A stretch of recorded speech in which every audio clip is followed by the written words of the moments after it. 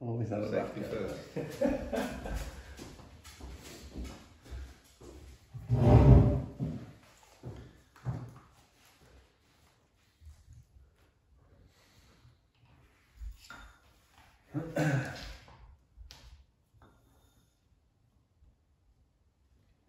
You ready? All good. All good.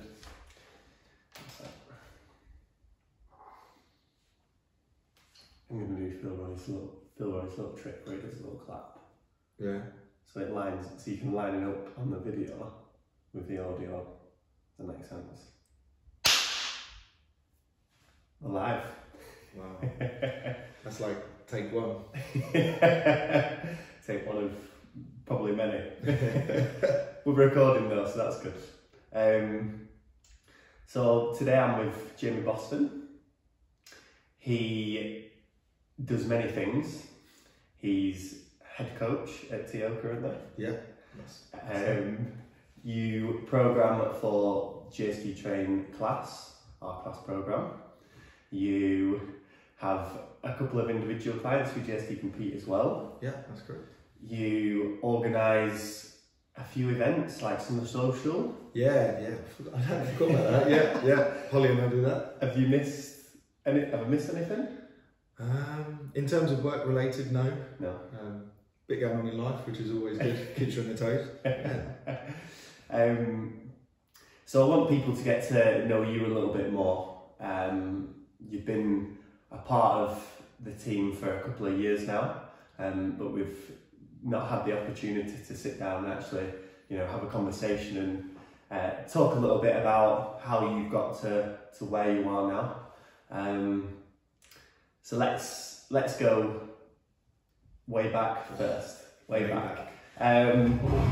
So I know your previous sport was rugby league, but do you want to give people a bit of a background, kind of where you're from, like where you were brought up, all that sort of stuff first? Yeah, well I think when you say rugby league, you assume that I'm a northerner, but I'm definitely and well and truly not. And our little running north-south battles will continue for many a year. Yeah, so kind of always played sport, always done that, and being an only child, it was kind of the thing that my parents got me into, was like, go and play sport, go and learn how to like move around with other people and have fun with that. Kind of always played football, never played rugby. Now I live in West London, which is quite a rugby union like heartland, but the school I went to was football in primary school. When I got to secondary school, there was a few teachers which were like really shaped how I am today in the sports department, and they were like, you're in year 7, you're a big kid, here's a rugby ball, start playing it. It was rugby union from the start. There was no rugby league or anything like that. And then as you progress through the years, you do the rugby union at the school, you do the county level, and I never really played rugby union for a club for a long time, and then I started doing that. And one of the things, if there's lots of politics in sport, especially in kids sport with parents and stuff, and I wouldn't say I was in the wrong school or my parents were the wrong parents, but they just weren't the right ones. So sometimes getting in the team was never based on talent or anything like that. It was the coach's son who played in the same position as me, so it was always that's tough, isn't it, to pick that. Yeah. You said about like your teachers kind of helping to shape who you've become today. What is it that they did or said that kind of really set you on your? I think there was probably two to three teachers that were kind of the sports teachers that really pushed me and made me try and do things I couldn't do. And one guy called Jason Wing, or Mr. Wing, he was an ex-rugby league player. Absolute unit. Played on the wing for, they were called London Crusaders at the time, and like he got me into fitness basically. They built a school gym, and he said, look, if you're going to do any kind of training, just do power cleans, do bench press, and do weighted pull-ups. Wow. And I was like, if I think to now, if I could only do a few movements and not all of the CrossFit movements, I would say you're going to be in pretty good shape if you can power clean a lot of weight. Yeah. Bench press, you're going to look pretty good, and your shoulders aren't going to fall off if you can do a lot of pull-ups. So they were on the right track, but they were just, they related to me the most. Like the other teachers were good, and it's not like I disliked school. I didn't really enjoy going to school that much. I preferred the social element, playing in all the sports teams. Yeah. But yeah, those guys really related to me, and when I was getting older and older and older, that I think they possibly drew similarities, or they saw bits of themselves in me, so they kind of pushed me along and got me doing more sport, which was probably the best thing for them because I wasn't a pain in the ass. That's, yeah, I'm sure a lot of people can relate to that, where I think more people than we know actually, you know, maybe struggled in school in the sense that didn't really enjoy it, didn't really resonate with a lot of the stuff that they were being, you know, taught. And it's one of them where rather than having a super set structure, it probably would be actually be nice to have a bit more flexibility and be like, actually, I really enjoy sport more. Can I do that a little bit more as a subject rather than, you know, but I guess you've got to have a base level of knowledge and all that. So coming to the kind of rugby union and the team and everything, how did that affect you at the time, and what lessons from that did you kind of take forward, or how did that affect you really? I remember obviously with the politics in the rugby union, it was more in the later years of school, and I remember like one particular moment was, so when I did start playing for a club, I just went with wherever my friends went, and they were playing for London Irish. Okay. So went there and we were doing all the training, like kind of being a team when the games were all right, and then when there was a big game, so Richmond were our like local rivals, and we had a game, and I'd been in the team like the whole year, and me and a few of the other school friends, we all went to the same school, and like we were all in the team. Then all of a sudden we were playing against the best team in the league, and then we were all sat on the bench, and it was down at Richmond, so big like community club, so there was lots of other games going on, and they share a place with London Scottish, and I just sat on the bench the whole time.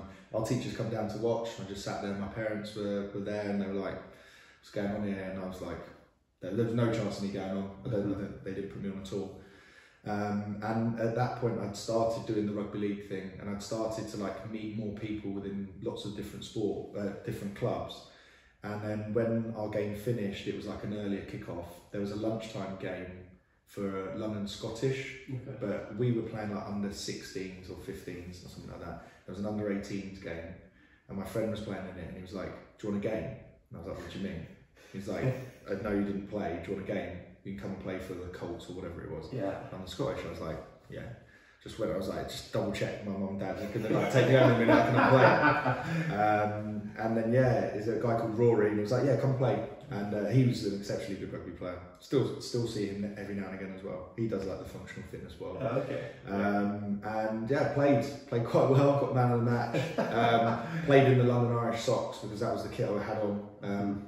And yeah, in the bar after, I remember obviously the coaches for the team that didn't pick me were still in there watching me play 3 or 4 years above my age group, get a man of the match, and they were like, I remember the opposition said, oh, why didn't you play that kid, to their coach, and he just didn't have an answer, and at that point I stopped playing rugby union. Right, okay.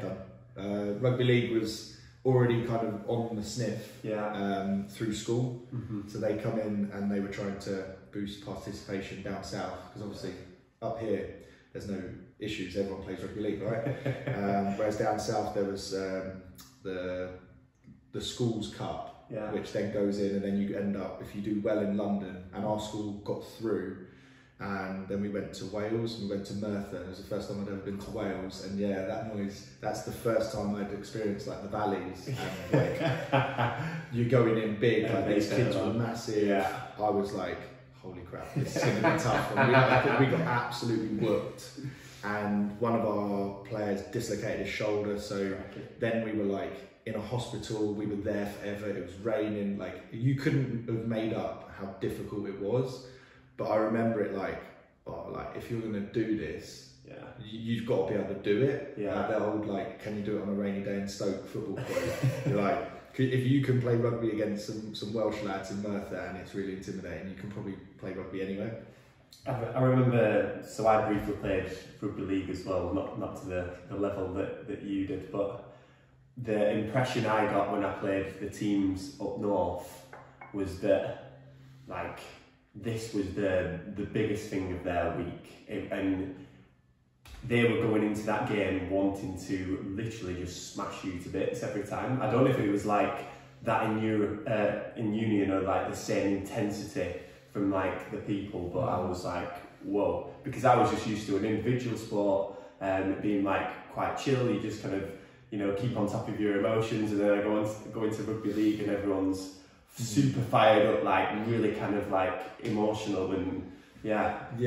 I think the rugby league was much more physical at an earlier age, or from the start, and like the emotion was much more there.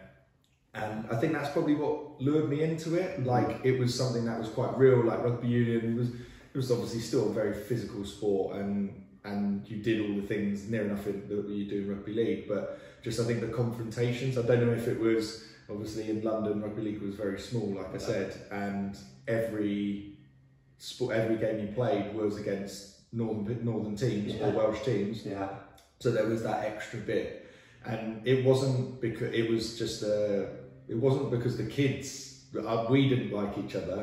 It was the parents. Right. Okay. It was 100% like, you'd go to an under-16s or an under-18s game, and the parents would come, and you could feel the parents was like, you're Northerners, we're Southerners, and it was like that thing from the start. And like, not in a, it wasn't really horrible, but it was like, we would make the jokes about it, but then it was like, well, it comes down to, I was like, I don't want to let you guys win. Yeah. And we were a southern team, and we went through quite a lot. Like, when I got into the London Broncos team, we were playing in the under-18s, our squad was all London guys, and I'd probably say roughly 50% of our team was black as well. Right. Okay. So when we would travel up north, it would be quite an eye-opening experience, and it was the first time, not just at the north, but like we'd go to Wales and stuff like that. I think you go to Featherstone, if you go to like the real deep parts of the country, it was probably back then, which feels like a long time ago. I was 18, so what, 16 years ago. Yeah.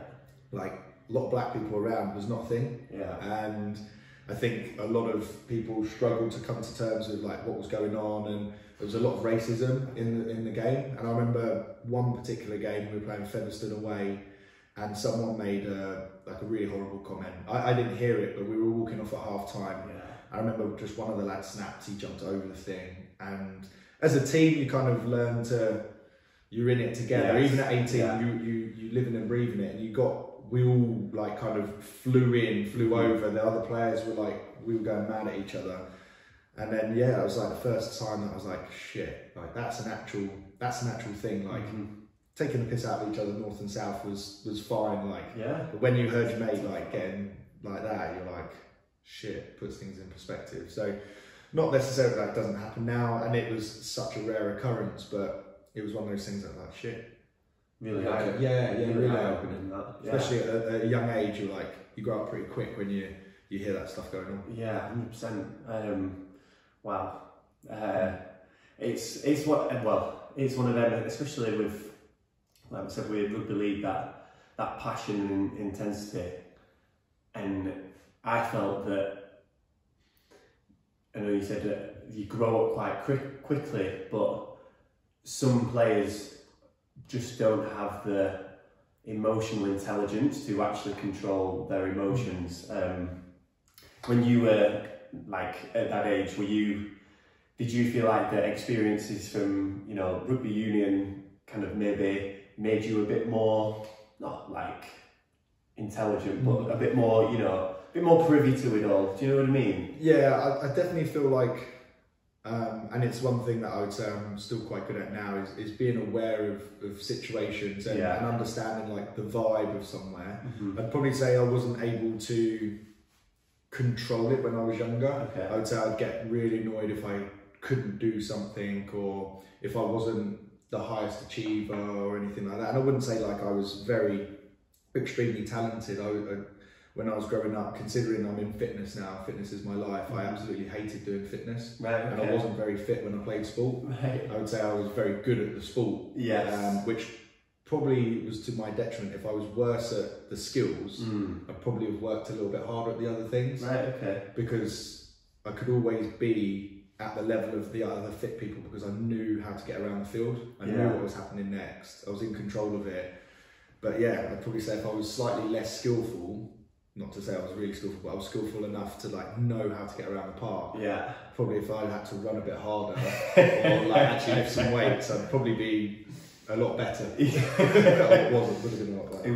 It was funny. I was listening to Gary Neville on a podcast the other week, and he was in about him being in the team for United, and he said him and his brother just got in there off pure hard work, and he was obviously still in the team when he was 35, 36, and he said the only reason why he was still in that team at that point was one, because of the effects they had in the dressing room, obviously, but also, like you said, the awareness on the pitch, like being able to read the game, and I think it's definitely an underrated skill, and especially like in coaching as well, where being able to read a room, being able to tell what the vibe is when you're kind of talking to someone, it's a very much an underrated skill.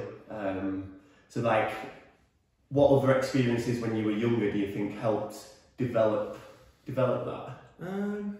I think being always around and being always in team sports made me much better in social situations because you are more regularly exposed to them. I would say considering what I do for work, I'm very much an extrovert at work, but then when I'm away from work, I really enjoy my own time and my own like noise. So as in I don't really do much, I just chill out, and then when I work, I work. So I kind of learned that when I was at school, I was probably the guy that when I was on, but when I was quiet, everyone would be like, oh, is he all right, kind of thing. And I was fine, and I am fine, but it's I think it's quite a hard one to answer. I don't know why. Maybe I got lucky. Like my parents are quite clued up. Like they are socially aware, and like they know they got their heads screwed on, kind of thing, which I think always helps if you spend 18, 20 years of your life. What do they do? So my dad is, or still is, a like print finisher, works in like manual labour of picking up paper, getting it cut, and that kind of stuff, or bookbinder. And my mum, when I was younger, she didn't work, and then when I went to school, she started to work kind of in she's not an accountant, but she worked in like finance, payroll, worked for Aer Lingus for a long time in the UK, and then still works doing that stuff now. So kind of they were always present, like the typical growing up of like your dad would go to work, come back, mum would be in charge at home, and then I think I said this to you before, the dynamic change, which I think for my dad was very difficult because he was the breadwinner, and then his trade is shrinking as everything becomes more tech based. Obviously finance is always there to stay, so it kind of went to the point where my dad was then earning less, my mum was the breadwinner, and then that whole switch was probably quite hard for them.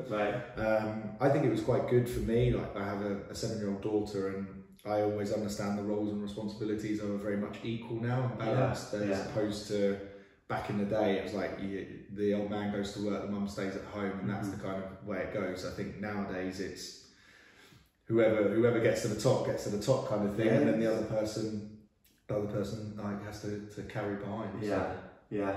That's really interesting as well. I think on just coming back to your, like when you said in social situations, it's kind of like you're quite extroverted, and I'd say I'm a little bit similar in that sense, where I try to be as present as possible, and you're really good at that. Like when you're speaking to people and you're coaching them or doing anything, you can see like you're really on it, you're super present, you're super aware.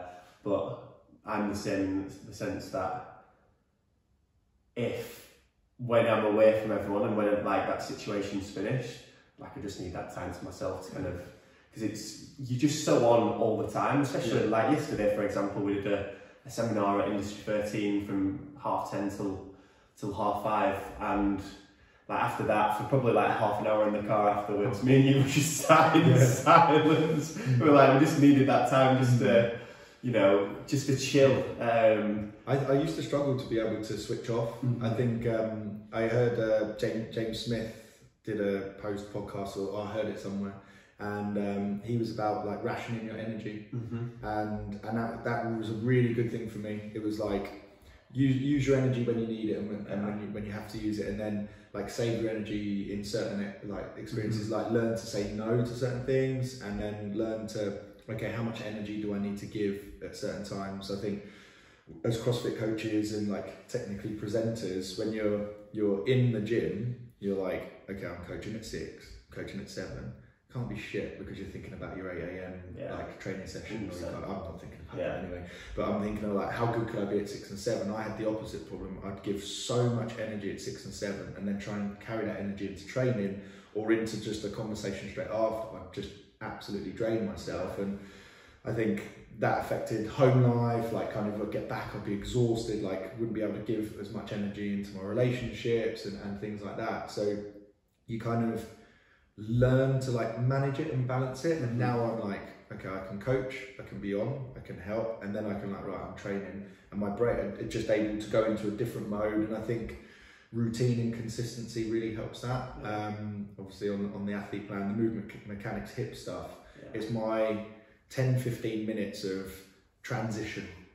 It's transitioning me from what I've been doing work-wise, or if I've just travelled into, okay, I'm going to work out now, or I've been doing a squat program, like death by 1,000 squats kind of thing. It's like just getting myself into the right frame of mind to then go. And that's like trying to build that into my routine. I think if I would go straight from one thing straight into like doing some lunging and squatting, I'd be like, no, I can't do that now.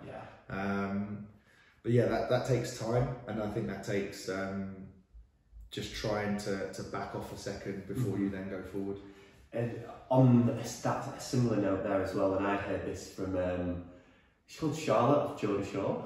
Okay, yeah. So again, she did a podcast, and she said she was working with like a therapist or a life coach or something like that, but she gave a really good analogy that he gave her, in that some days when she's doing like loads of media, and you just know it's going to be a really intense long day, it's like, right, that's my kind of high day. And usually immediately after that, she makes sure that the next day she's not really got much on, or there's much less, and then there's obviously days where it's kind of in the middle.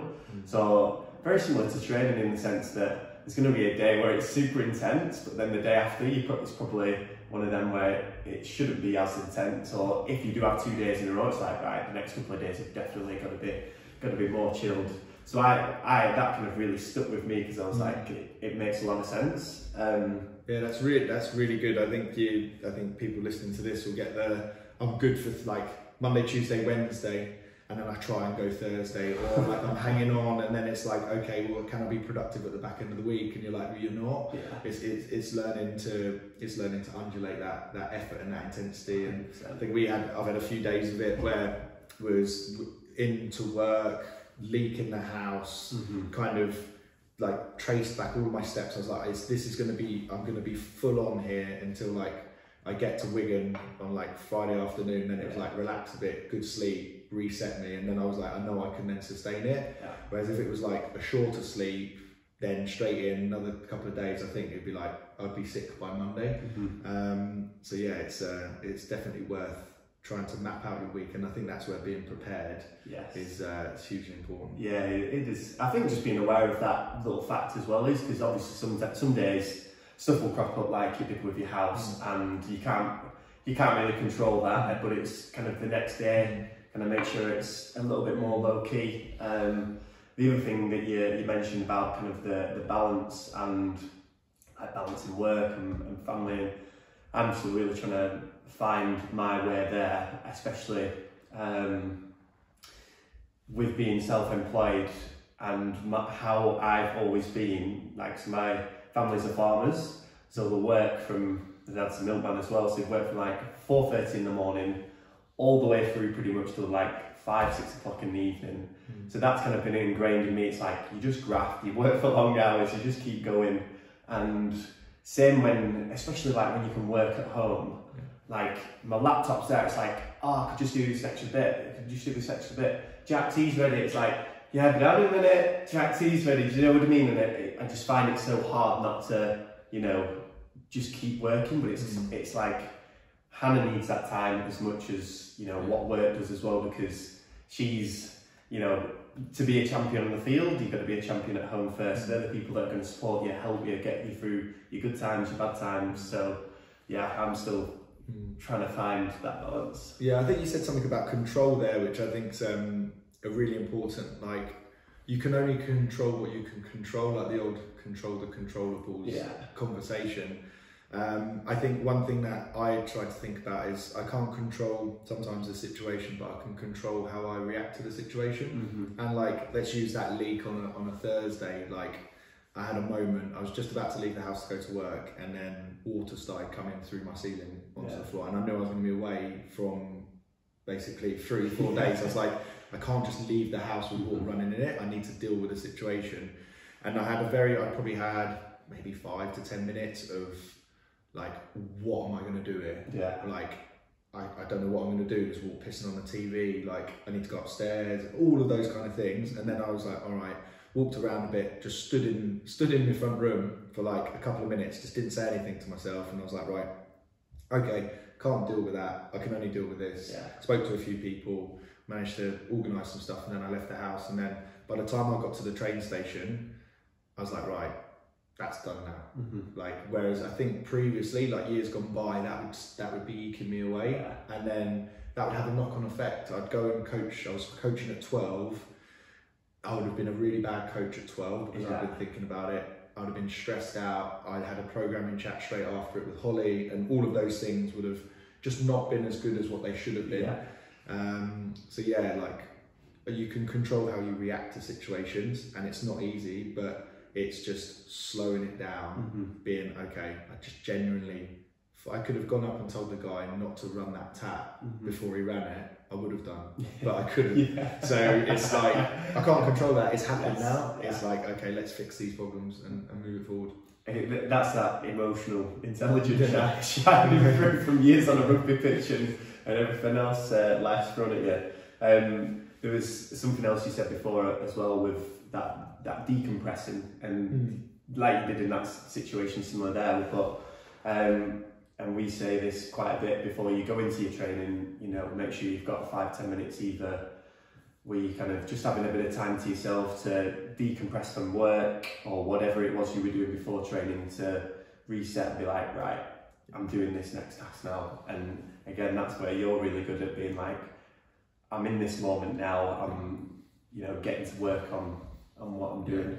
Yeah, you've got to be all in your situations. Not necessarily like a million miles an hour all in, but if I'm having a conversation with you, I'm having a conversation with you. If I'm talking to a group, I'm talking to a group. What I've noticed, and I've had encounters, and I've probably done it myself, but I'm now acutely aware of it. If I'm having a conversation with someone and they're not in the conversation, they're thinking about something else, or their mind's somewhere else, it's like, what are we actually getting from that interaction? And that can be really tough, because it's been my boss previously, and I've been having a conversation with them, and I'm telling them one thing, but they're thinking about something else. I'm like, okay, like, I've got to persist because you are my boss, but at the end of the day, it's like, I've got to move on and get it going, kind of thing. Yeah, sometimes you can see when you're having a conversation with people and they're checked out a little bit, and there's times where I'm speaking to them and I'm like, I know you're not really listening to this, and I'm losing motivation in telling you what I'm saying, and you're like, oh, for God's sake. Let's fast forward a little bit to like the post-rugby days now. So you worked at Nuffield Health. Yeah. And at what period were you like, right, this is the thing for me? Did you find that out during rugby? And then let's talk about kind of the next phase. I think there was, so with the rugby, it was kind of everything for about 7 years. Like, all in, doing everything around it, like you got paid to do it. it was, you'd have like little sideline things, but they weren't the priority. The goal was like to try and get on the field in the first team at the end of the week. And that was tough. But like the Super League team, the London Broncos team that I was in was like, they were good. Made up of all Aussies, Kiwis. I mean, like Tommy Luluai was in the team. And he played a similar position to me. Like, he was a young lad. I mean, and he's out now up at Wigan, and I can't fathom the fact that he's now retiring. Like, I'm like, I still feel good. If I'd have played Super League for like 15 years, I probably wouldn't be feeling good. So you get to that point where I was like, this isn't panning out like to be like a career player. Like, there was a couple of guys. So Luke McCarthy Scarsbrook, he went and signed he was in the Broncos first team, but then went and signed for Saints, and obviously got all the rings, like win it every year kind of thing. Still going. Tony Clubb went up to Wigan as well.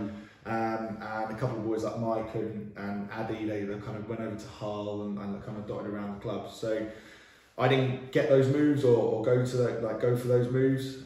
So I kind of knew that it was, what am I going to do now? And London Scholars was an opportunity. So that was like not Super League, it was Championship, maybe League One, but it was part time. It was in North London, and it kind of sit really well with.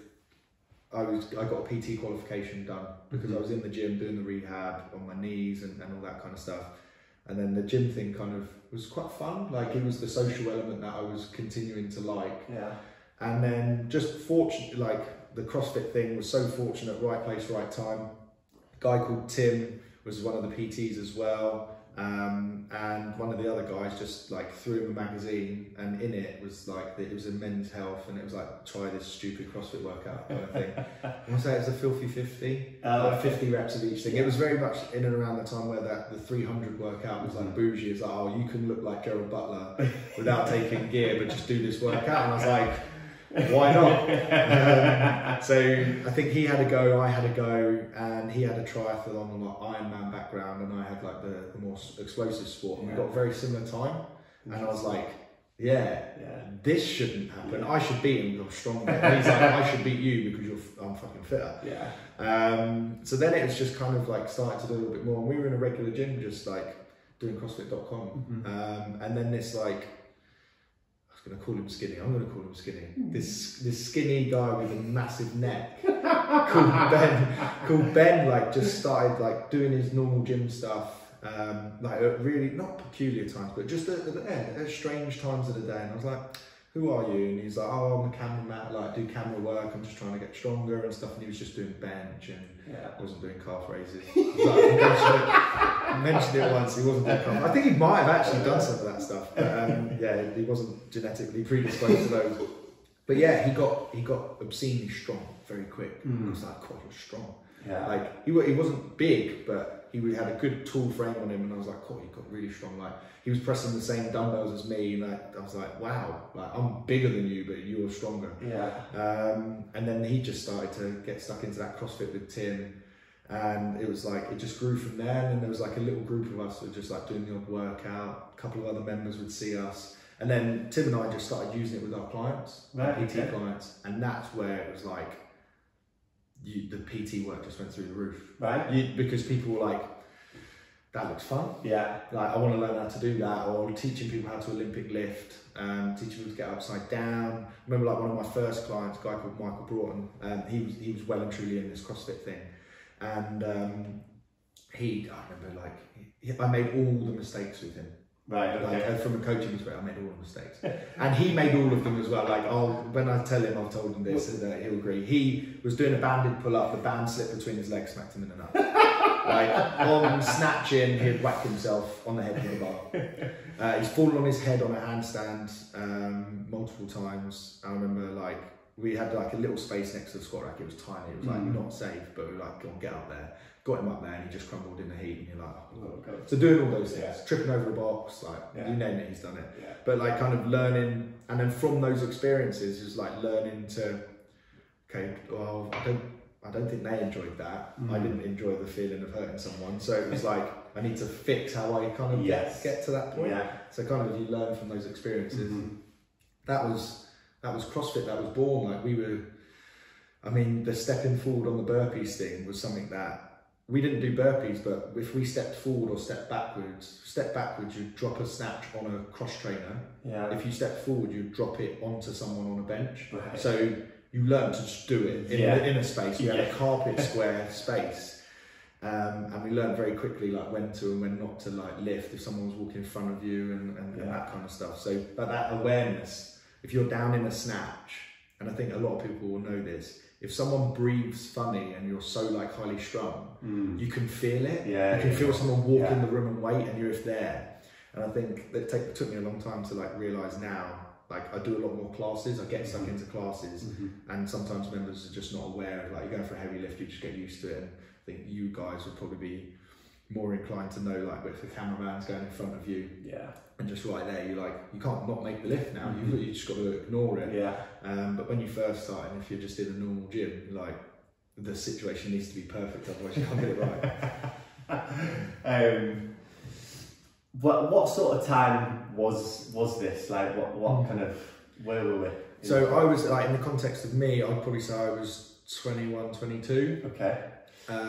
So I've been doing rugby like from a really early age, full time. And then the CrossFit thing. So I did my level 1 in 2012 in Wales. The reason I remember it is because it was the weekend of that Super Saturday at the Olympics. Okay. So I was in Swansea, and they'd put a big screen up, and I was like, last time I'd been to Wales before that was that Merthyr trip. So I was like, they don't really like the English. But everyone was like, Mo was British, right? And Mo Farah went to my school, like for a fleeting minute, like in and around Hounslow and Isleworth. Right, okay. And so obviously just watching him fucking demolish the field and win gold, second, I think it was the second goal that Super Saturday or the first one. But yeah, it was a good atmosphere. And so yeah, done my level 1, and did the level 1, and I was like, this is unreal. Right, this is fucking sick. Yeah, I've done a PT qualification, so you learnt the anatomy, which I thought was good. And it helped, but it didn't teach you how to present. It didn't teach you how to captivate an audience. And on my level 1, I think Bosman was there, Adrian Bosman, but I think he was watching Carl Steadman and Matt Evans like go through their like Flowmaster kind of style stuff. I don't know if that's correct, but I'm pretty sure, like from my own experience of doing some of that stuff, that's the kind of flow that happened. So obviously seeing Bosman was like, you're a celebrity in my eyes. Like Castro, Glassman and Bosman were like the 3 people in America that weren't actually athletes that I was like if I meet you, like the world's good. And like he just had a great manner about him, and I'm very much not a very good reader, but I'm a very good listener and rememberer of stuff. And I still remember that level 1. Like still remember the workout. We did Fran. I don't think you do Fran anymore. No. But we did Fran. I should have pull-ups, still should have pull-ups. But I was quite good at thrusters, so I was able to put myself in an absolute hole. And yeah, it was never looked back. Just took all of the information, was like, loved it. And then I've been doing the CrossFit stuff kind of ever since. 10 years. Were you kind of dabbling in your PTs in CrossFit before you did that? Before level 1. So probably from 20 years old. So for a couple of years, was kind of looking at .com, like read. I think it was really interesting. I saw Adrian Conway post about checking .com and the journal articles. Read everyone. Like looked at every single one, and some of them were, I'd be like, oh, they're not going to help me, but I just look at it anyway. Like there'd be like one on like gymnastics, like, oh, how to build parallettes, but I just looked at it just because it was like there wasn't as many websites. There wasn't any. It's just .com. Like the only online programming that you would see was not Westside Barbell. What's the guy with the skull and crossbone? Outlaw Way. Like Outlaw Way was like one of the early adopters to like doing that stuff.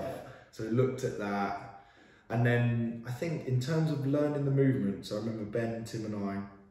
We were in the gym and we'd watch Ben do it. And then our reference point was Jason Kalipa, Rich Fronin and Chris Spieler. And we're like, Ben, it doesn't look like Chris Spieler. And then we go, what does it need to look like Chris Spieler? And Ben would work it out. Like obviously you've met Ben, and a lot of people will have come across Ben, who's Mr. Rap now. He just learned how to do it, and I was like, I've now watched him learn how to do it. So then I learned how to teach it, which was mad. Like that's how we learn how to coach. Yeah. Like Tim had a very methodical and thought-driven process into building things, so that was good. I was more of like the raw emotion. I was like, just go and try it. Yeah. Go and try it. And Tim was like, why don't you try this one first and then this one? And then that started to grow.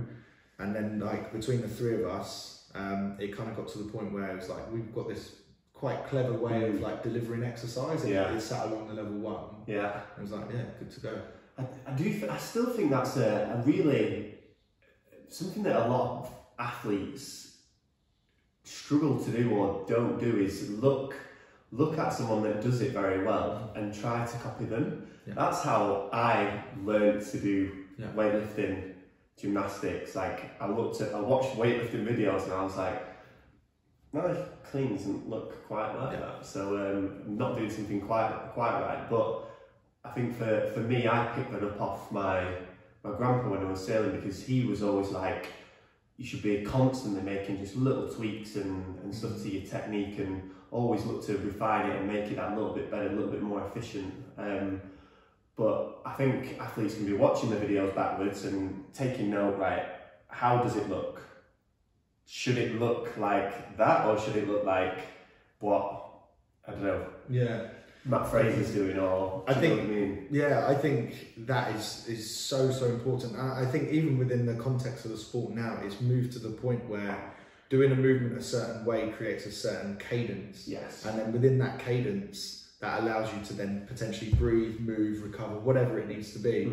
I think a great example is, if you want to mirror someone on a movement, is you watch Matt Fraser on the shoulder to overhead when they only have 5 people at the games, where it's the long row, bar muscle up, shoulder to overhead.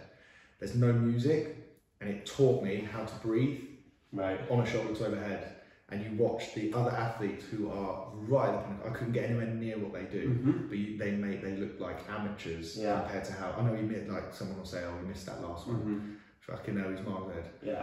It was one of those ones where you watch the tension, the breathing, the execution on that shoulder to overhead, and you're like, that is how you do shoulder to overhead with, I'd say, moderate to heavy weight. Yes. And you're like, right, watch the other guys. I mean, you pull out Noah Olsen, you're like, just see the inefficiencies. I know he had shoulder problems, but it's like, he's leaned back, he's losing tension. You're like, Matt Fraser was like, you could hear it, and you're like, all right, if you're going to model yourself off something, that's what you've got to do. And then you just look at those people across all the, I mean, for males, you've got to look at males because of the body dimensions and stuff. And from a female, like we take the kip swing, it is slightly different, male to female. And the one outlier is the best athlete in the world is Tia. You watch her do ring muscle ups. She ring muscle ups like a dude. Yeah, she does. She's got the upper body muscle density to be able to do it. Whereas the other ladies rely on a much more lengthened kip swing to create tension to their abs. Whereas Tia's just got shorter, sharper abs, and then it's like bosh. And there's so many like CrossFit athletes. They're pretty. The ones that are like maybe semi-pro or pro. I know they're pretty intense and they're on top of everything. But if we, for example, so we're based in Wigan Warriors facility, and they watch videos of previous matches on a pretty much a daily basis. And for some people, like we said, they watch and they learn, and that's the best way for them to pick stuff up. And if you know, or you have an idea that you learn well that way, watch videos of athletes and do your kind of homework and your research there as to what are the best people doing in that area. I'm going to try and find out and watch videos of that person doing that. Video review is very humbling. Obviously, my first exposure to it was like you'd watch your review of a game, and there'd be certain elements that were positive, negatives, or then we'd get a review of like the next team, like okay, there's their go-to. They always play left edge to then a big shot right, and you're like, okay, I'm prepared for it. It doesn't fix it, but it just means that you're ready for it. And then with that video review, I think nowadays everyone is filming themselves and they're just putting it on Instagram. It's like, well, actually, like look at what you're doing, and then work out like why you're doing those things. I remember from a coaching perspective, James Hobart posted a long time ago. It's like, if you want to really know how you coach, film a class unedited and watch it back. And then I think at the bottom he's like, you will hate the first 10 minutes. And I did, and I filmed it, and it was horrific, because you can then identify, you can already see it. Like if you are slightly aware, and I was like filming it, and then in the middle of it I was like, oh, when I watch this back, there's too long there, there's not enough here, like that person over there is not doing it right. Yeah. But once you do it once, you then become comfortable with that difficult situation, and then you're like, all right, how do I make it better next time? And it is quite exposing, because we do coach development stuff where you watch someone and you give them feedback, which is good, but then if you can spot your own mistakes, next time you can make that correction before it even becomes a mistake, and then you're like, wow, I'm in control. Yeah. So on that point, when you said, you know, loads of people are just posting the videos on Instagram, like they'll just chop it, put it on. And I messaged an athlete the other day who put a video on, and he was doing hang power snatches at like a light to moderate weight. And when he was bringing the bar down, his arms were still bent, and I just messaged him saying, hey mate, don't know if you kind of realise that your arms are still bent, like, you know, when you're bringing it down, just don't want you to get to competition and get busted for that. And he was like, oh, sorry, I didn't kind of realise that I was doing it. And it's like, people are videoing themselves, but not actually really taking note of the finer details that they should be improving on. It's just kind of like, there's so much stuff, it's just kind of, it just all becomes a blur, doesn't it? Yeah. It's the understanding of why you're filming. Like, use it to your advantage. Like, potentially, I know, like in CrossFit at that kind of intermediate to advanced level, you have like sponsor obligation to post and things like that, like with the can of sports drink or the booty short of choice in the shot. But ultimately, like, use that as a secondary like reason to do it. It's like, right, I'll post that and I get paid that, but then like use it to your advantage, because I guarantee the people that are the best get paid the most to do those posts. So you might as well like use it, watch it back, like, okay. I always find it quite peculiar if someone posts something and it's horrific, like, unless they're posting it in jest and they're making a joke of it, which I'm very much a big fan of. Like, I don't take myself seriously at all. Or like for me, I'm doing this squat program at the minute. I think like I post the odd lift, not to boast, because they're not very amazing lifts compared to what I've done previously and what others do. It's more my accountability factor. It's like, okay, cool, show like this is tough, this process does take a long time, and trying to resonate with some people, so in my small following that I have. I think for me, with Instagram and that sort of stuff now, I'm always aware of like, or I'm more aware now of actually what I do post. So it used to be like all training videos now, but now it's much more balanced. But it's obviously that balance where sometimes you post work stuff, but I don't want people to have the perception that my life is just consumed by, you know, by CrossFit the whole time, because it's actually, it's not. And that's, I always say to athletes, don't put all your eggs in one basket. You know, you should have a few different baskets, because if you drop a basket, that's when you have a complete meltdown and you fall out of love with, you know, doing it and everything else. So I think, you know, just also, like, if you're right at the top level of the sport, like, you've got to keep your cards slightly closer to your chest. I think if we use Matt Fraser as an example, he doesn't post much about his performance because he knows it's not an elite level anymore. Like, he would still be an elite level athlete, but his perception is, I need to beat everyone in everything. Whereas like when he was competing, he didn't post anything. It wasn't like if you think of his priorities and you look at him, there's a few people right at the top of the sport. Like we'll get into Dave, because I've rewatched the video and we'll have to link the video in of the perfect transition coming out of a swim into a run by the biggest human being ever known. But yeah, like once you get to those levels, like your priority list and what you're doing becomes even more important to really like hit the levels you want to hit or go to the next level. Let's mention that David moment. So let's talk about David. David's an amazing guy. Like I never met him to like speak to him and know him, but I'm quite fortunate that the environment I like started doing my CrossFit career in, these guys called Ben and Tim opened a CrossFit gym called Blitz, which is in Twickenham. And I said to them, like, as soon as you open a gym, I was like, give me a job. Like, I'll coach you at CrossFit. Yeah. I was doing my other, like, Nuffield Health job, got myself a mortgage to buy a house. And, like, I want to say we bought a house in September, and then they opened in October. Right. And then in the November, I was, like, trying to quit my full-time job to, like, try and do this. On the proviso that they were giving me, like, 4 hours a week worth of work. And I was like, right, just knocking on the door, getting it. But Ben was very, very good at CrossFit before the gym opened, but then he became exceptionally good and qualified for 2014 European Regionals. Yeah. As a gym, we had a great community. We just went bosh straight over to Copenhagen. And then that was the like first big UK year. So you had Steve, you had Mitch, you had Dave Shonky, like Ben, like loads of people, I think possibly Alec Harwood, Matt Rodwell, Rob Manor. Like you think about it, like they're all like, if you think of those names, Lee Howe, we've been in there. Yeah. So many, and it was just a good experience to like watch Ben throw down. He come 11th or something like that in Europe. You're like, wow, like, and then Dave was there, and they're like, he resonated with me because he was a slightly bigger CrossFitter. So I was like, well, I'm 6'6" or anything like that, but I'm bigger than the normal CrossFitter. And I was like, oh, he's like cool dude. He carried himself, and he had this presence that like when he walks around, people like, he's got a good presence. He's calm, he's assured, it's like that kind of stuff. And then just watched him kind of develop, and then obviously he's had a few years where some injuries and stuff, and then hadn't seen him in person for a while because he hadn't been competing.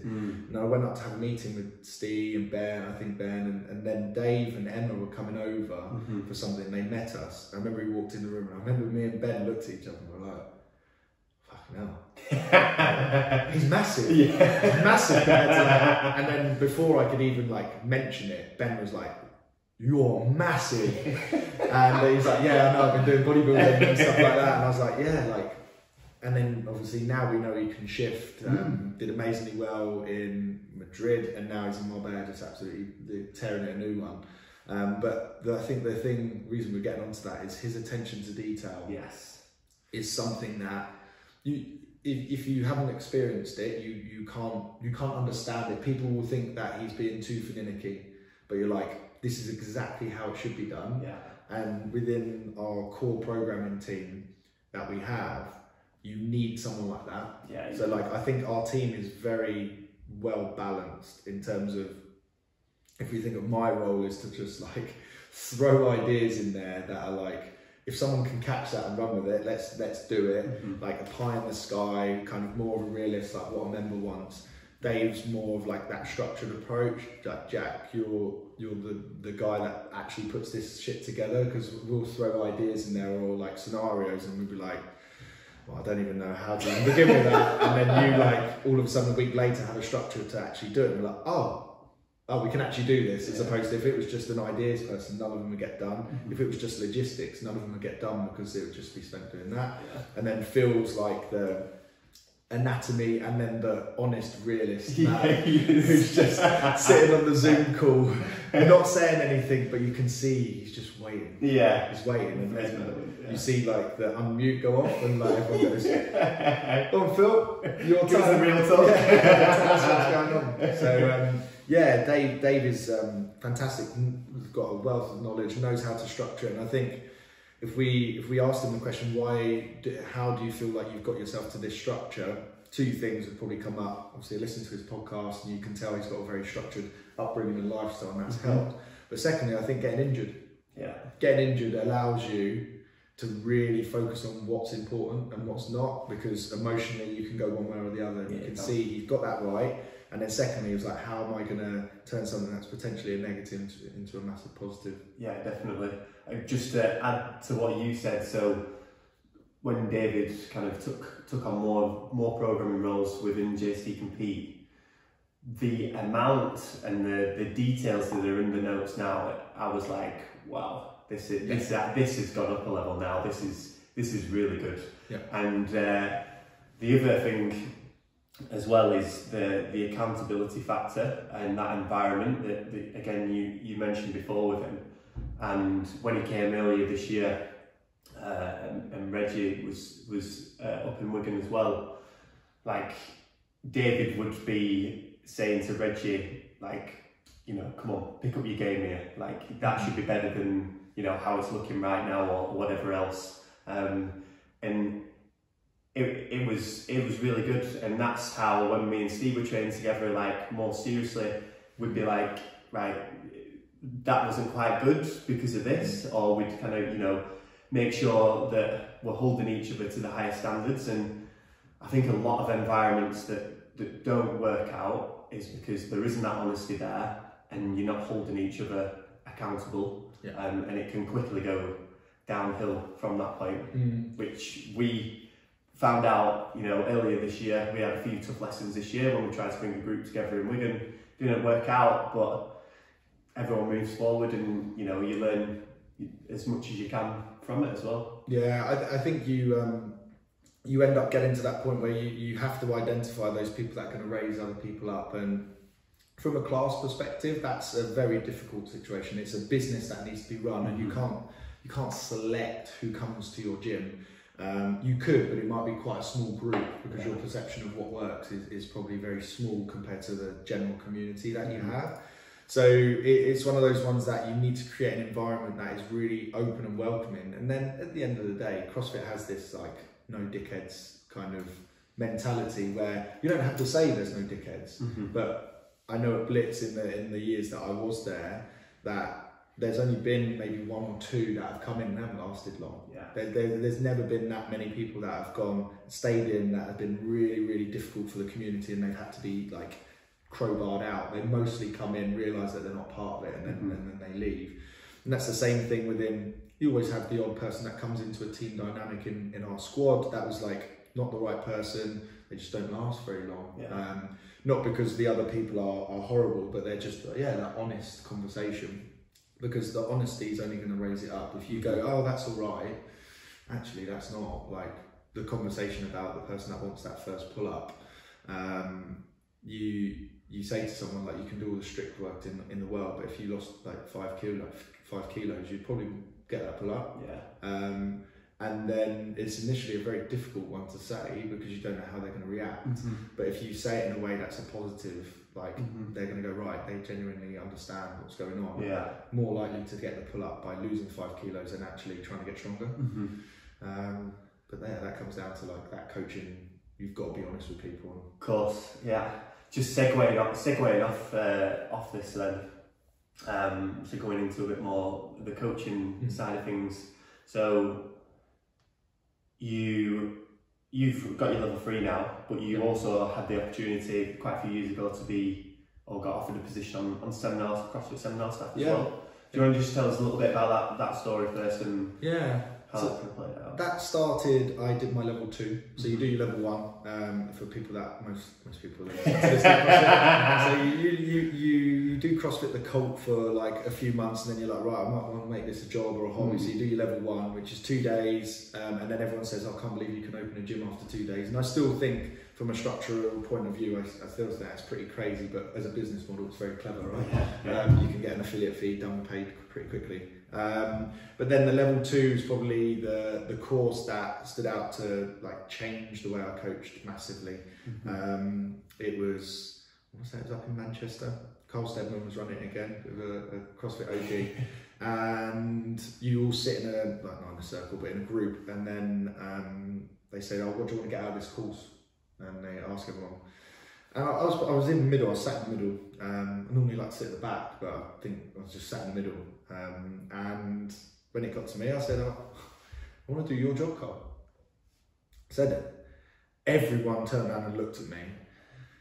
And I needed to then think, shit, do I provide context? And I was like, I don't want to take your job, I just would like to do seminar stuff. Because I was doing the CrossFit coaching, that was good, and that was filling a bucket, but I was like, I thought I could do a bit more, and I love CrossFit. So I said that, and he was like, okay, cool, I like that. And then didn't say anything else, and I was like, oh fuck, I'm gonna piss them off. And then they went through the things, and then we did, I want to say we may have done our first breakout thing of learning some stuff. Yeah. And then he come up to me and he was like, when you said that, what do you mean by that? And I was like, oh look, I'd like to, if there's an opportunity in the future to do like seminar stuff and stuff. And he was like, oh, I'll keep an eye on you in this course. And then went through, because you do a lot of breakout group coaching and stuff like that. And I learned a huge amount. I learned like, I coach like the level 1, because I'm very much like a visual learner. I just coached it exactly the same. I'm guessing that was very endearing to what the seminar staff and what they want. Yeah. So I got like an email a month or so later saying, oh, you've been recommended to take part in the internship. Right. And I was like, oh my God, this is fucking sick. Like, what am I going to do? And they were like, so here's an opportunity. You look for level 1s that are within reason. We don't pay you. We don't provide expenses to go. Right. You're like, if you want to do it, do it. And I was like, I want to do it. Okay. So I got myself signed up to go, and it was in Swansea at Velocity. Matt Evans was the flow for the day, I'm pretty sure. And I'm going to be seminar staff, like turn up on the Friday, got myself ready. I didn't go and meet them, and then I want to say on the Saturday morning, turn up. Got in Velocity, there was like an office, but it was quite small, and we were all in there. And I'm like, this is Jamie. There was a guy called Pete Howell, who was doing the internship, and he'd done a few sessions. He was on like 4 or 5, and I was like, this is my first one. And Matt Evans just went, what are the progressions for a med ball clean? And I just could not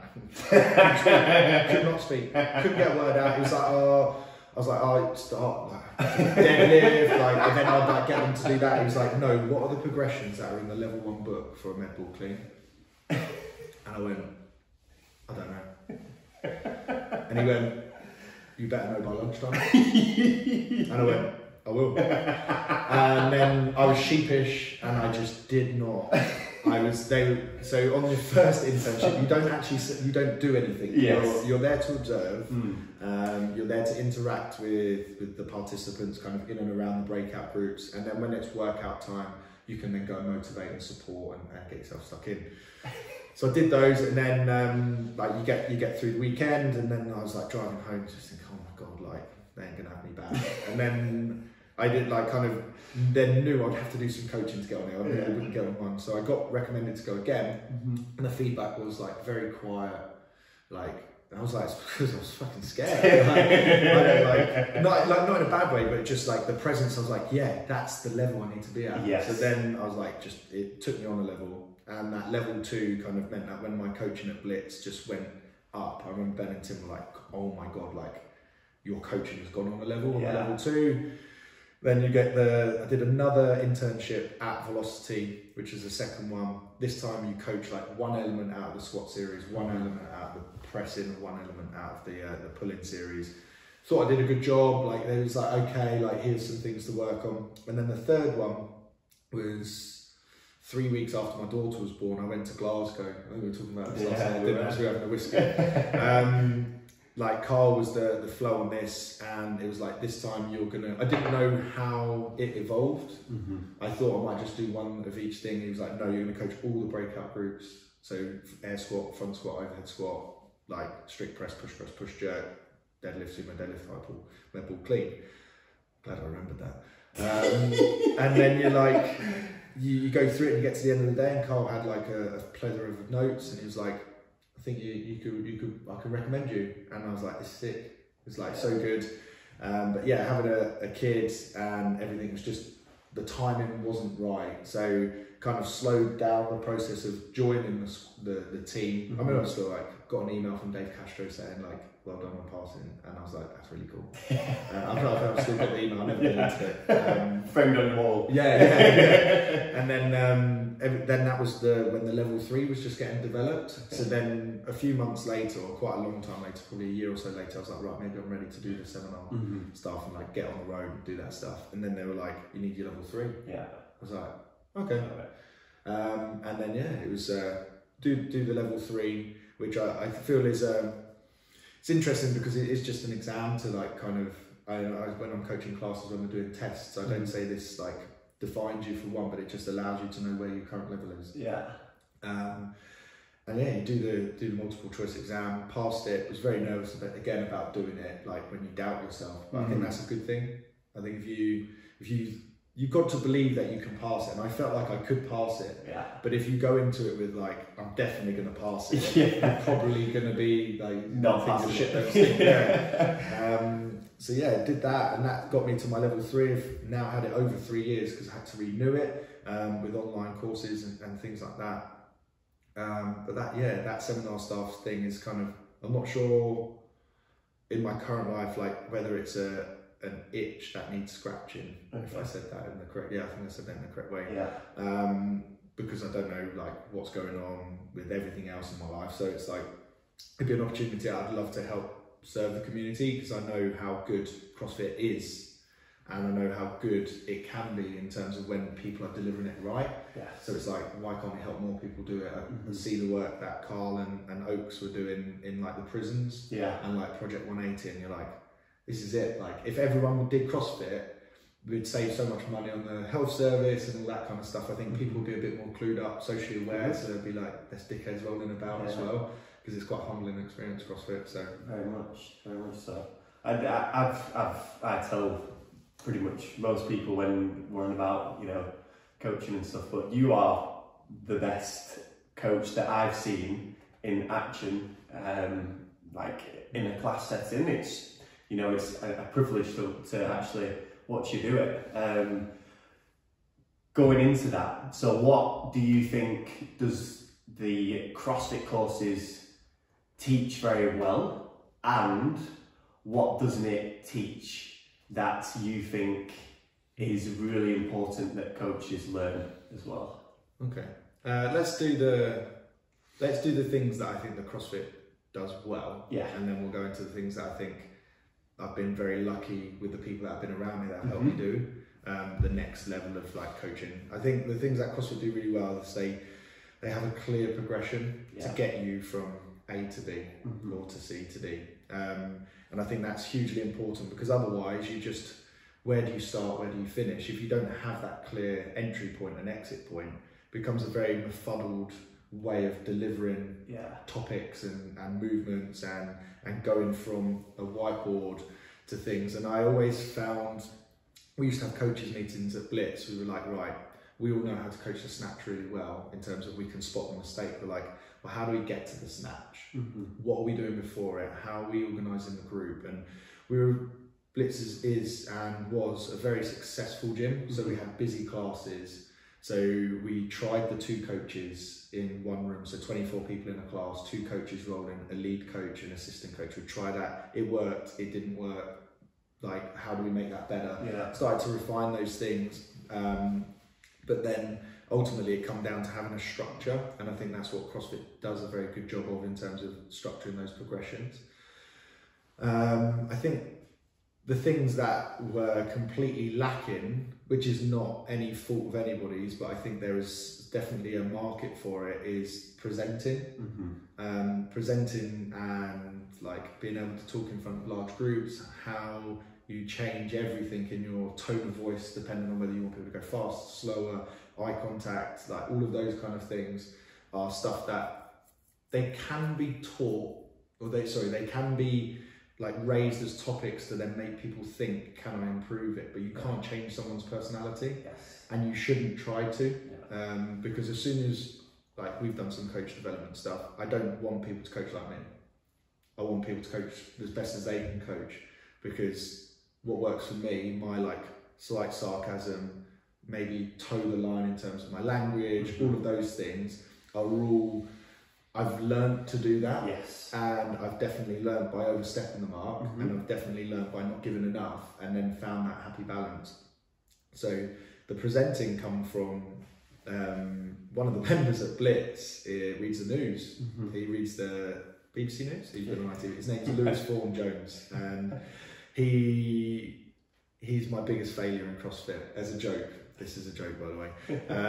I had a leading do at Blitz, and I remember him saying like, the biggest failure, Jamie, you've ever had is not being able to get me a pull-up, because he could do pull-ups and he got a muscle up once, and I remember again, talking about saying the wrong things, Yeah. I didn't see it. I was in the room and he gets a bar muscle up, and then I turn around and I hear it, he shouts my name, so I turn around to look at him.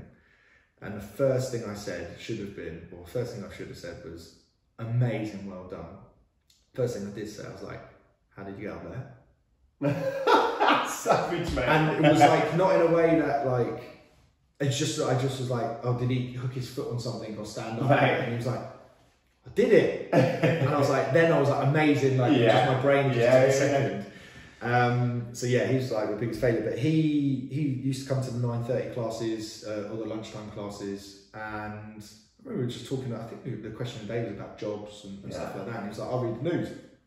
And I said as a joke, you need to give me some tips on how to like talk to groups then. And he did. Yeah. He'd like the next day come in or something like that, and then he was in a bit early and he was like, here's like a couple of things that really help with presenting. And I'll give them to you. It was like when you're talking to a group, talk to like one person in the group as you're going around the room. So you look at one person in the eye, talk to them, then move on to the next person. So then you're not looking at the whiteboard when you're talking. Yeah. Because I used to have a habit of like reading the whiteboard and then turning my back on the group. Yeah. It's harder to hear, and then secondly, you can't see whether they're engaging and listening. Like you turn your back and everyone could be like hoodie up like on their phone, and you wouldn't even know if they were listening about the workout. So that was one thing. The other thing was to slow down. Now, as soon as I say this, I've said this to a lot of people, I will then start doing it, and you guys can then pick it out. So when you can't think of something to say, rather than filling, just don't say anything at all, because when you start filling it, you go and basically, because all that stuff. Yeah. He says it feels really awkward, but then when you watch it back, it doesn't feel like as long. Yeah. So the and the slow down was the couple of things that were massive game changers for me. It really helped me sound more calm, and like even now I'm aware of it, my tone of voice has slowed down. I feel a lot more relaxed. So yeah, that's probably the biggest thing that CrossFit coaches don't know how to do, is to present. And sometimes the members don't know what you're on about snatching, over the shoulders, under the shoulders, bar between your legs. But if you deliver it in a confident and assured manner, they're going to believe you. So sometimes you can get quite a long way with like faking it until you're making it. Yeah. But yeah, that's the glaring thing that's missing from a CrossFit coach, which again, at the end of the day, is it important from a safety, efficacy, efficiency like paradigm? It's like, actually you just want to be safe, and then the movements are probably the things that need to be done, but then it's moving on to the next level. It's like what keeps members coming back, what makes your business grow. It's like your members have got to like your coaches, and they've got to feel comfortable coming, and not just like one of them. You've got to like all of them, because that one coach can't coach every day. And if they're not the owner of the gym, they'll move on. As you see it happen, like it's happened to me, it's like opportunity wasn't there, it's like time to move on. So yeah, you learn and you grow from it. Some great little tips there. I think leading on from that as well, that's the art of becoming a coach. Like, it's not just learning the movements. Obviously, once you do learn the movements, like you said, with the level 1 and level 2, level 3, what are the finer details around that? Are you good at telling a story? Can you do you have that emotional awareness to read the room? You know, there's actually a lot more to coaching than what most people probably think. And I'd like to think that what we are trying to do through JST Train, like in the class program, is, like you said before, we don't want to tell coaches exactly how to do stuff, because it's important that they are authentic to themselves. They'll have a different style. It's important that kind of comes through, because that's how people are going to relate to them more. Yeah, I think Greg, like, so when we delivered the seminar yesterday, we got some great feedback from Greg in terms of the members liked it, but then also there was a nice piece where he wrote about it, gave him some real good food for thought on his coaching. And I was like, that's someone that's going to get way better at coaching, not because of the information I've given them, just because of his mindset behind it. Like, he was open and willing to learn new things, and he was taking from that what he needs and what he can use. And I think that's another whole can of worms on like, all right, you've got to be perceptive to learning new things or taking it. I think we both went on the red pill weekend, didn't we? Like take what you want from that, turn it into something that is manageable. For like, all I wanted to come away with was being out, how can I do this in a class? Because that's my job. How do I do this in a class? Because the red pill stuff was fantastic for individuals and one-to-ones. I was like, how do we find like the middle ground so I can do this with 20 people in a room? Because that's my role. Like one-to-one, it's quite easy. You can do a movement assessment and stuff. It's like, how do you scale this to something different? And no one's got it right.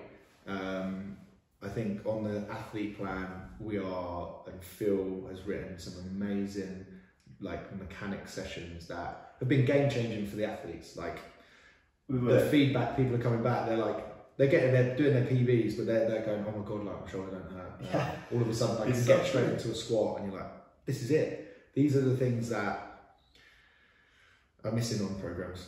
Like, okay, you do 21, 15, 9, 3 sets of it, but actually that warm up was probably just more important to getting you into the right place, to keeping you, like Steve mentioned a long time ago, is like, I'll be good training wise if I just have a whole year like not injured. You're like, you don't have to be the best training every day, but it's just like, if you're not injured and you're not missing anything, you're good.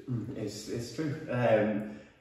We had a few people yesterday off the back of what you said, just saying, I actually feel so good after the movement work, and I was like, I can totally resonate with that. And funnily enough, we watched a video of Katrine this morning, didn't we?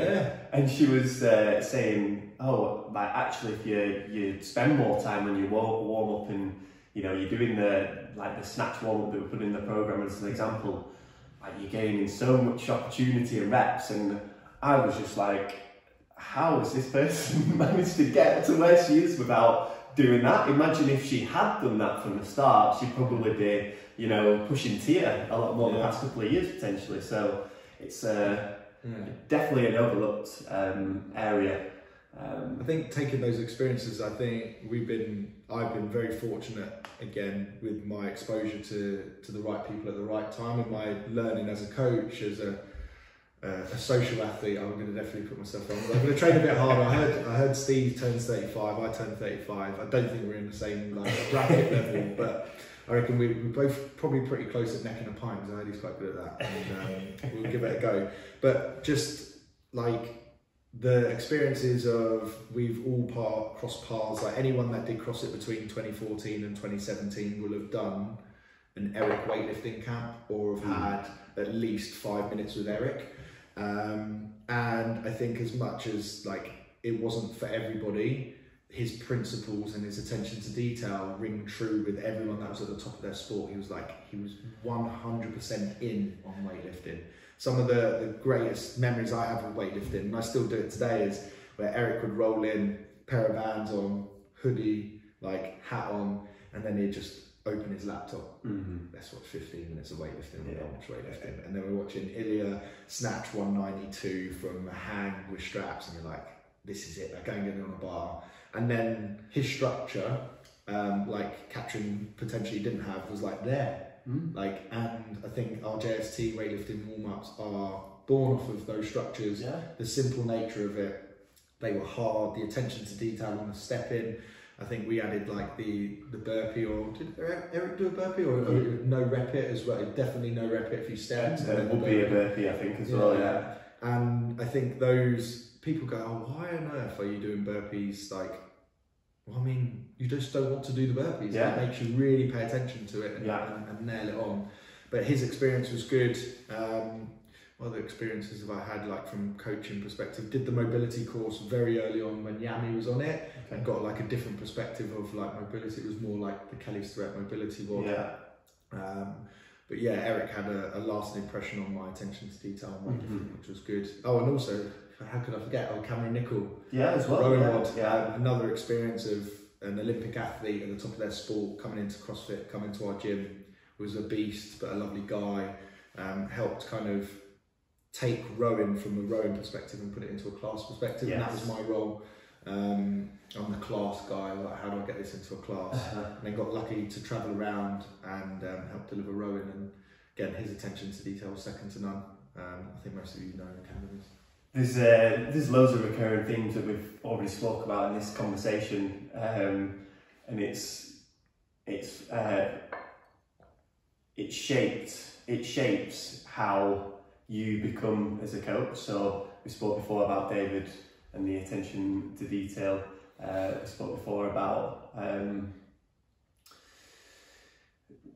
we spoke about quite a few different things that have just cropped up in the exact same, in what you just said then, and I think to go on from that as well now, where do you see, or what would you like to do to kind of help the wider CrossFit community?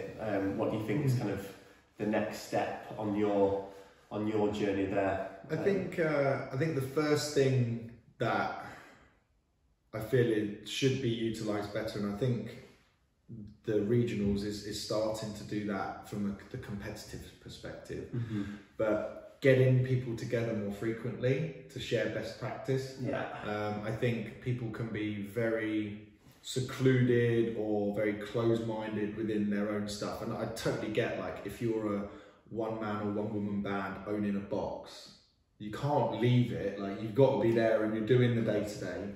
But if you get the opportunity to go and experience, like, new areas, like get to go to new boxes, go and meet new people, go on the affiliate gatherings, like get those nuggets of information, you're just going to improve your knowledge base. So that's definitely something that we did. We've done a few coach development things. We did some stuff for No Ball, down in London, just getting some London coaches together, because I think the functional fitness world, I call it, in London, because again, there's like 50% people are affiliated, 50% people say they're not doing CrossFit, but they're doing CrossFit. But they're all, at the end of the day, in front of a group, delivering some kind of group-based class, and there's a lot more to be taken from the Barry's boot camps, who are great presenters. They are probably more 70% presenter, 30% trainer. And then it's like, well, how can I take what was really good there, who kept me motivated, kept me coming back, who's probably like, oh, I can't be bothered to, no one wants to come in at 6 AM and like do overhead squats. But if you've got someone who you know you can enjoy going to, it's like, how do I take that and then use that rather than go in? Someone asked me at Summer Social, when they have like an F45 pop-up, what do you think of F45? So I love it. I'm like, what do you mean you love it? They do shit exercises. And I was like, if my mum did F45, I'd be happy. They were like, why? I was like, because she don't do CrossFit, she does nothing. So if she does F45 or any kind of exercise, it's better than nothing. So we've got to be less about us and them and more about everyone together. And that doesn't matter where. Like, I know people move from gym to gym. I moved down the road to another gym, and members move to other gyms, and it's like, it is what it is. It is. Rather than questioning, it must be them, it's like, is it us? Like, if you want to keep someone, like, are you doing a good enough job to keep someone? Another way to think about it, when I'm coaching a class, if I explain something and someone doesn't get it, it's not their fault. Like, sometimes I know if they're not listening. But most of the time I'm like, okay, I'll try again. And then if they just don't get it, I'm like, I haven't explained it well enough. Rather than going, oh, that person's a space cadet and they've got no idea, they're not thinking, they're not listening, or they're stupid. Actually, I just haven't done a good enough job of delivering it in a way that they can understand it. So how do I do that next time? I remember you saying that a while ago, and like, that's always stuck with me as well. And then the other thing that we've put out to some of our gyms is the different sorts of cues you can give to people, and it's one of them, can you go through each one of the different cues? So verbal, tactile and visual, thank you. And can you go all through them, like, hopefully after the 3 different styles they have picked it up? If they haven't, it's one of them, like, back to the drawing board, how can you work better on the different cues to improve? And curiosity, that was the big thing. I think a lot of, and why you are so good, is like, you're curious about stuff, like I said about Barry's boot camps. Then it's like they get 50 to 70 people in a class. Like, obviously they've got the kind of facilities and and everything, and all the runners to be able to do that. But like you said, they are obviously doing something right with how they present classes and deliver their classes. Is there something as a CrossFit gym that we can do to that as well? Like, is it, I don't know, something more to do with the music? They're really good at kind of doing the music and the timing of it. Do you know what I mean? It should be sparking ideas for yourself. Like, do you have warm-up music? Do you then have different music for different styles of workouts? You know, I think it's really exciting to get stuck into that and actually explore different things rather than being stuck in your own little box and just coming up with the same stuff all the time. And like I said about Greg before, like, just interesting to see how different people coach. Is there any little nuggets you can take that, copy it, mimic it a little bit, put your own little flavour on it, and again, it brings you to where you are today as to, you know, where you are in your coach's development. The music thing is so, I don't think people realise it. So a couple of scenarios, we'll talk about yesterday in a second, but with music, when I go and open up a gym, or if I'm in and I'm coaching, obviously you've got to be there early, you've got to be ready, but like at least 15 minutes before the class, I've got some music on. Yeah. And it's low level, it's like some country music ticking over or something really chill and vibey. Because when you really notice the silence. And yesterday was a perfect example. There was music rolling in the background, they had it rolling. And then it got to 10:30 and it was time to speak. And we didn't call anyone over straight away, I just turned the music off. And then everyone stopped talking. And they were like, I think it's time to go now. So you don't have to say anything. And you're like, the vibe's everything. If you go to a coffee shop, next time you go to a coffee shop, there's music playing, you probably won't notice it. And the one time the music's not working, you will notice it and it'll be deafening. So the coffee shop music kind of ticking over in the background is hugely important for making people feel comfortable and relaxed. And then changing the music is, if we think of the priority list of a CrossFit coach, it is down on the list, it's lower over. But once you feel like you've got the progressions, you've got your timeline, and you've got the group moving, like, get the music right. Because I was talking to Sam Corforth the other day, and he's like, I can never hear the music when I'm working out. Apart from when I don't like music. Music shit. It stands out when it's not going. So like those kind of things from a coaching perspective are there to like add to the experience. And nowadays, with the premium that people pay with CrossFit, the volume of CrossFit gyms that go in, the level of detail that they're going into, this might become like a make or break for someone's job. Like, okay, you have two coaches that deliver excellence in all of their movements, but then you've got one group of members that like one of the coach's music.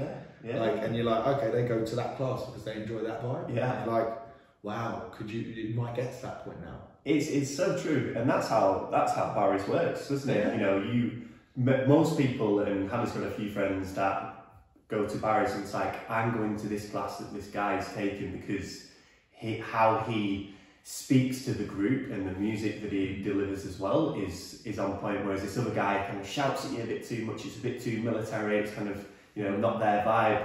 Don't go to, you know, that other guy's class. They get paid per member to go, so they get a base salary and then they'll get paid a premium for how many come. Imagine if your CrossFit coaches were then told you'll get a base salary, which is probably a little bit lower, and you'll get paid per member that goes. Do you feel like their quality would improve? If it's a yes, you've got such an easy scope to get someone better as a coach straight away. If they're motivated like that, if they know that, okay, if they've got 20 people in the class, they're getting 40 quid an hour. Okay, if they've only got 10 people in the class, they're only getting 20 quid an hour. You're like, is that motivating? Like, some people are motivated by money, and it does make the world go round. But I know we flirted with that idea when there was a refurb at Blitz and there was a conversation about it. I don't know what the answer is in terms of how much you shouldn't, how much is dependent on that. But I certainly know that when we mentioned it to people's like standards improved, because they were probably a bit nervous about these things maybe kicking in and taking effect. And I think that performance-related pay is definitely something that, from a coaching perspective, we've all coached a shit class where we've just got through it. We've all coached an ace class and we're like, oh, that was worth way more than the other class. and again, on this, staying on this subject as well, if you can find a group of coaches that just want to continually learn and pick up all those little things, like you're onto a winner. I think, or I don't know, obviously you're probably more in the loop here than me, but is it hard to find CrossFit coaches that are like that? Or do you think there's more now? Or do you think we're still at the early stages where people aren't as into like the development as what they could be, because they know that there's not the amount of CrossFit coaches around to, do you know what I mean? Yeah, I think a long time ago at Blitz, we had Tim, Ben, myself, a guy called Simon, who was a very good coach, Holly, who owns TIO, Debs Manlove, who is an OG of the CrossFit world. We had probably the best group of coaches in London, like I'd probably say without a doubt. Blitz was known for like the box, like the posh box, because Ben kept it fucking tidy, like couldn't breathe in there. You could use chalk, but you just had to tidy it up.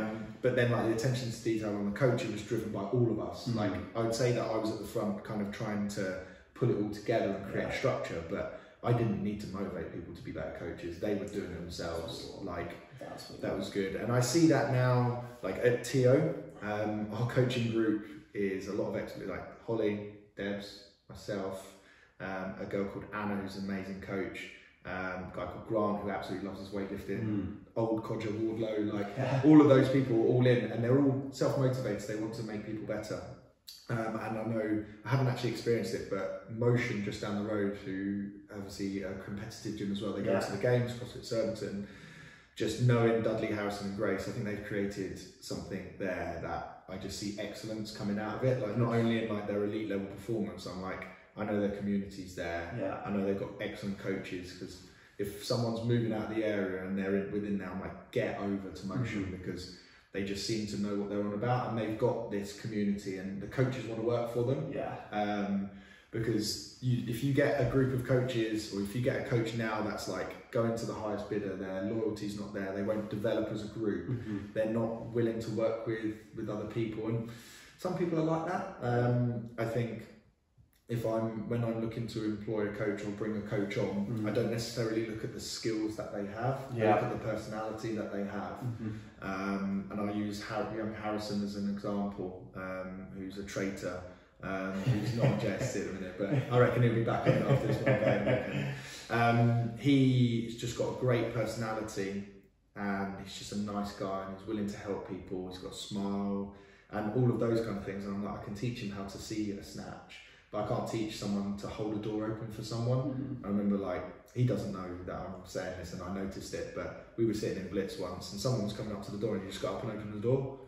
He wasn't a coach, and I'm like, I speak. Like, I don't know if he was aware. If he was aware and he was trying to impress me, well done. He's got motivated. He's not stupid, but like, he kind of he does the right things at the right time. And I can't remember the name for that, but like when you do the things where no one else is noticing, like he's just doing it because it's the right thing to do. He's not doing it to really impress anyone. So that's selecting a coach is based off of that, I think. We've spoken about this before, where if you were to choose a coach that has all the knowledge in the world, but you know, isn't like either a kind person or has much about them, you know, kind of personable, or someone that's you know, can talk to people, you know, empathise with them, and them not know very much at all. You take the person that's, you know, can empathise, is personable, you know, a kind person,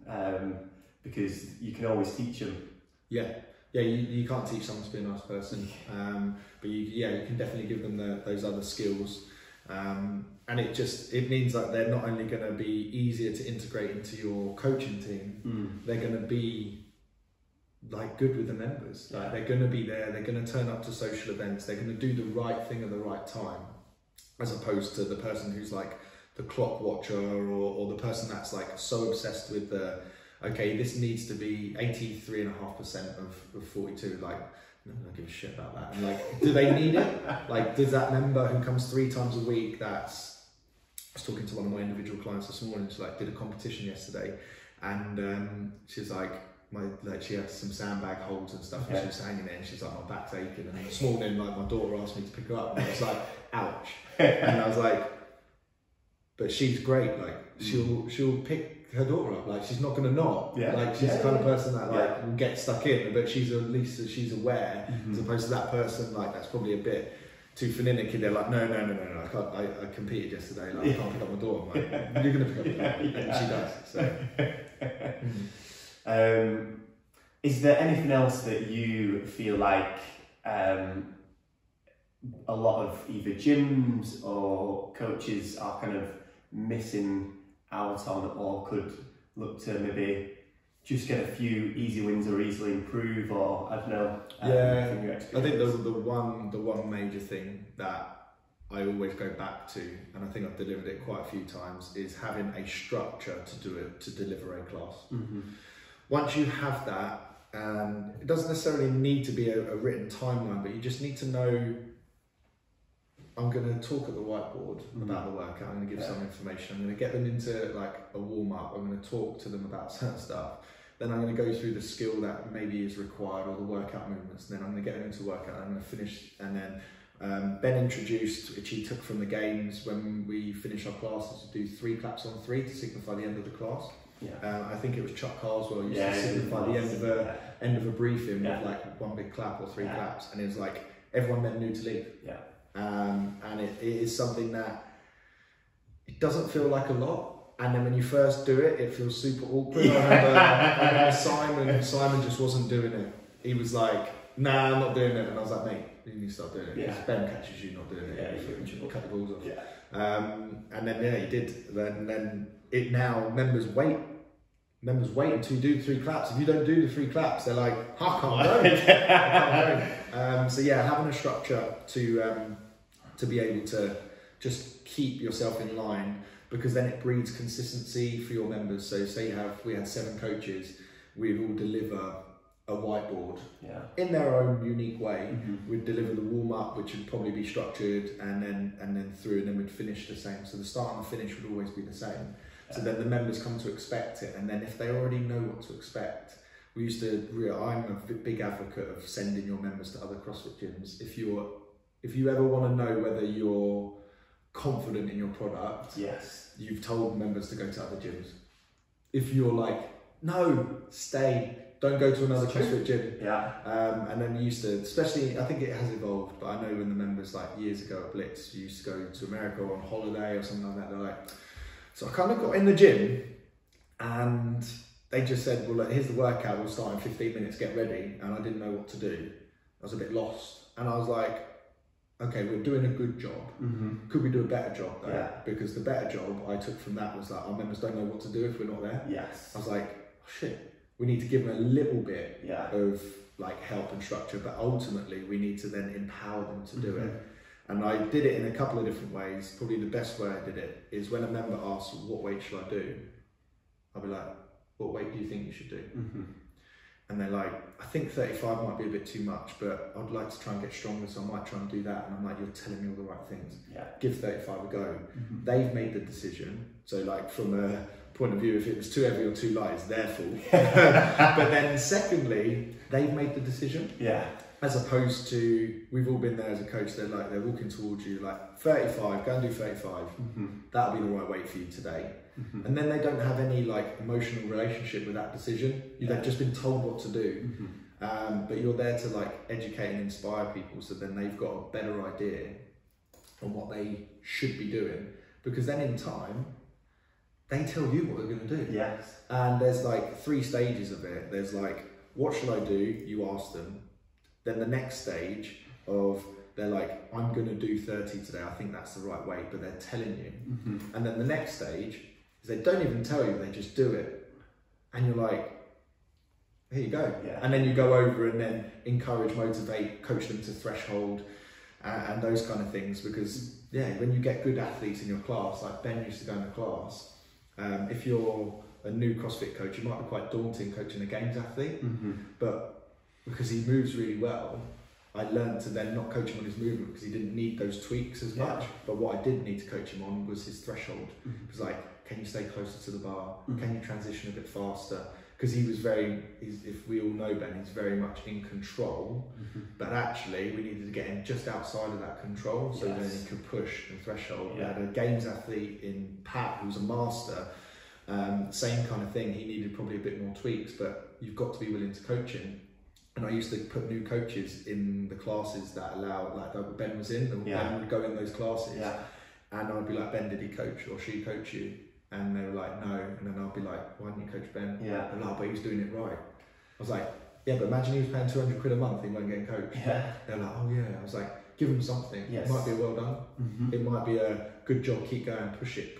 You can be faster. Yeah. Like, keep going, hang on. Mm-hmm. Those are the kind of conversations to have with really, really good people.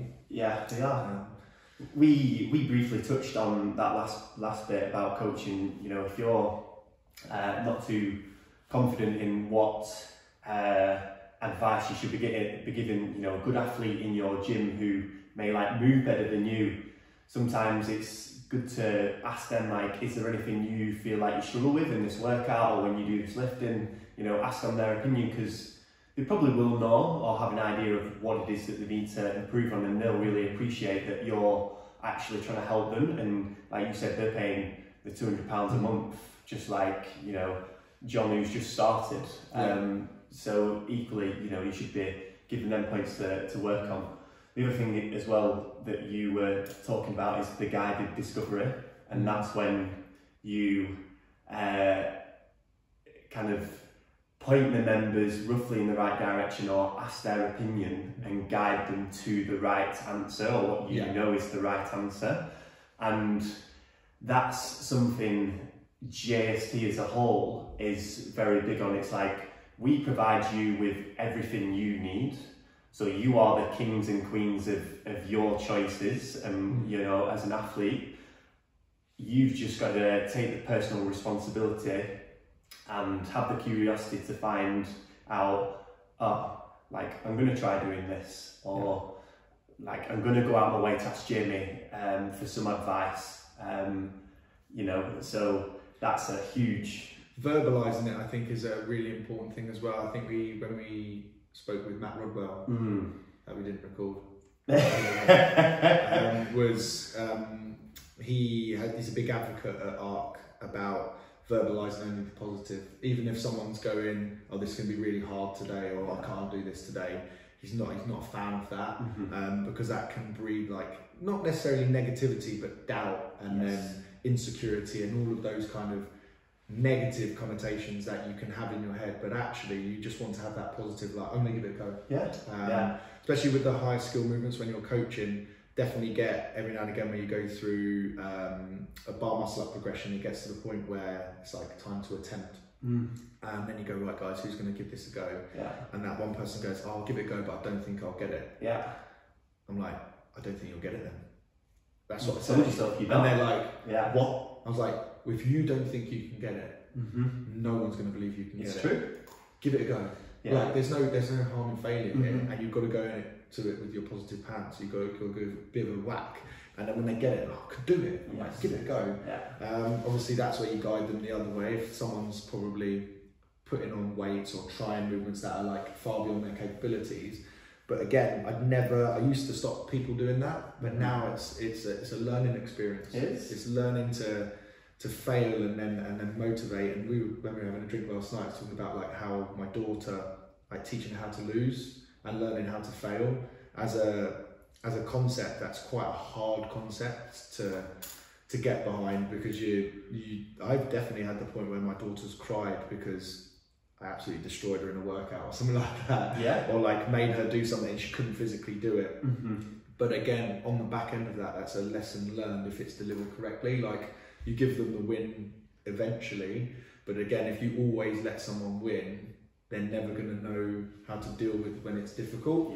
And I think, like, kids are resilient. Like, my relationship's now not a relationship, and my daughter lives 2 hours away from me, and I was FaceTiming just before here, and it's learning, and like at 7 years old, like she's just taking it in her stride. Kids are really resilient, and they're just trying to get their head around what's actually going on. Yeah. So it's okay, throw those things at them in a controlled environment. Like her mother's really good with her, can identify those kind of things. That's why the FaceTime come up, because she was missing me a bit, and it was like, had that interaction, she'll feel great, just check up on it later. And it's like, they're the things that, like, okay, all of a sudden coaching is a bit irrelevant when you've got a daughter and you're like, oh right, she's crying on the phone because she wants to speak to you, and you're like, okay, well let's get it back in line. Yeah. So.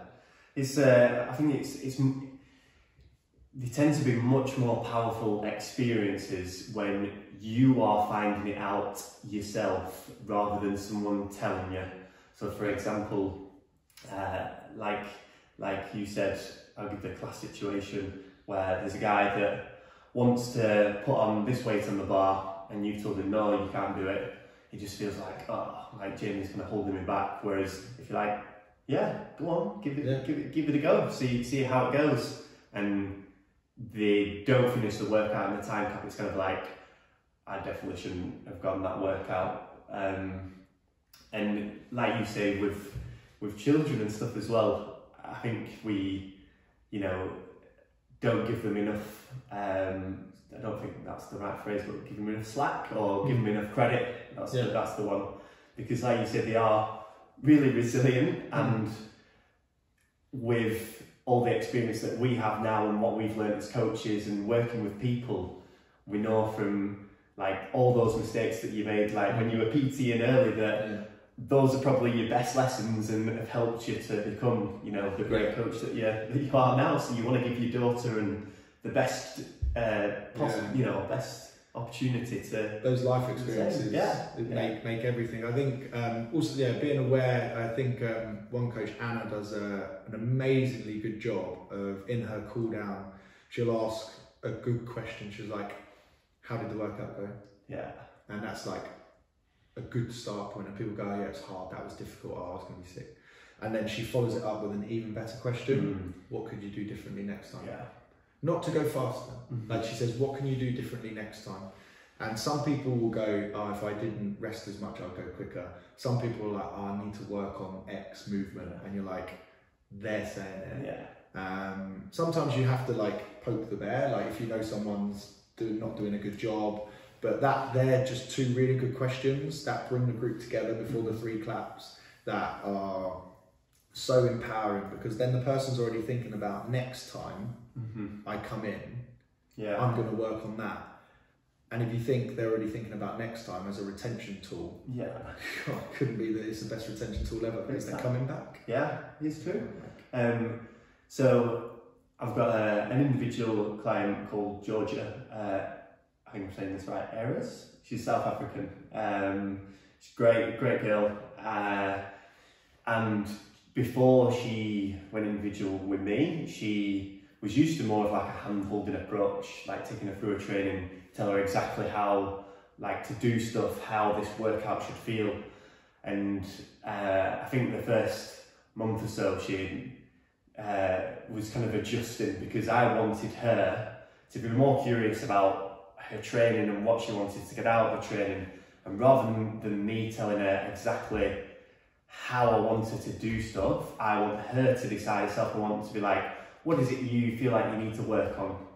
Like, do you want to try and do it this way? Maybe you do one set like that, you do one set like this, but you decide, because you know yourself pretty much, like how, what you're going to get the most out of there.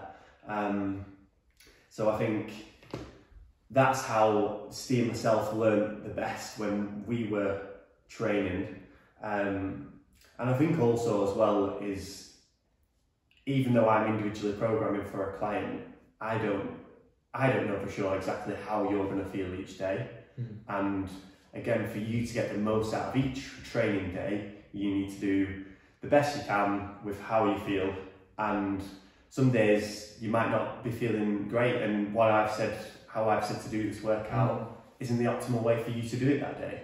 So I think giving athletes and people in classes that little bit of flexibility, but like I say, that having that guided discovery is how I feel is the most optimal way, making them the kings and queens of, like, you know. We had that conversation yesterday, didn't we? It was one of the questions. It was like, how do you balance training? It was more of a female cycle-based question, yes, but it was still relevant for everybody in the group in terms of one person after we had like a little nutrition thing. It was like, it's reassuring to know that you guys are like normal. I think she was referring to you in terms of like your nutritional habits, but it was more like, okay, it's all right to not be eating chicken, broccoli and rice, like no sauce and stuff, as we were banging sriracha on those eggs an hour ago. Yeah, just understanding there's that balance there. And I think that being happy and relaxed is a much better training environment than just being pent up and trying to push to that next level. Yes. I think there's only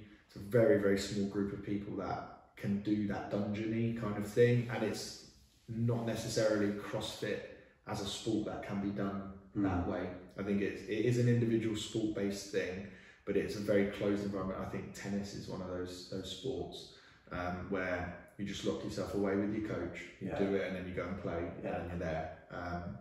Whereas I think CrossFit's far more than that, because it could be that if there wasn't such a good community within CrossFit. Yes. If it was like tennis, probably has a great community. I don't know a huge amount about it, but I draw the conclusions on you could be quite an introvert, keep yourself on your own, and then go and be amazingly good at tennis. Yeah. I think in CrossFit, because you're doing the exercise in a CrossFit gym, you have to have that element of like community. And then the people that got right to the top, like Matt Fraser, when I can't do this in a CrossFit gym, I need it in my own gym. So then he brought himself away from that community environment and then focused it on a sport. Same kind of thing. I know we have those conversations with David and Emma, kind of training in a regular gym, and I know his training would be more optimal if he had his own thing. And then if you see his house, what he's got kind of rigged up there, it's like his living room is a Miko triangle. And I fucking love that. Like it wouldn't do anything for me, but like it'd just be a way on TV. But like his living room like is a game station. There's like a GHD in there and stuff like that. So yeah, I think it's definitely a matter of learning to relax and take things in your own stride and get in there whenever it gets there. Like there's no need for it to be rushed. I think that everything takes time, and you get to those things.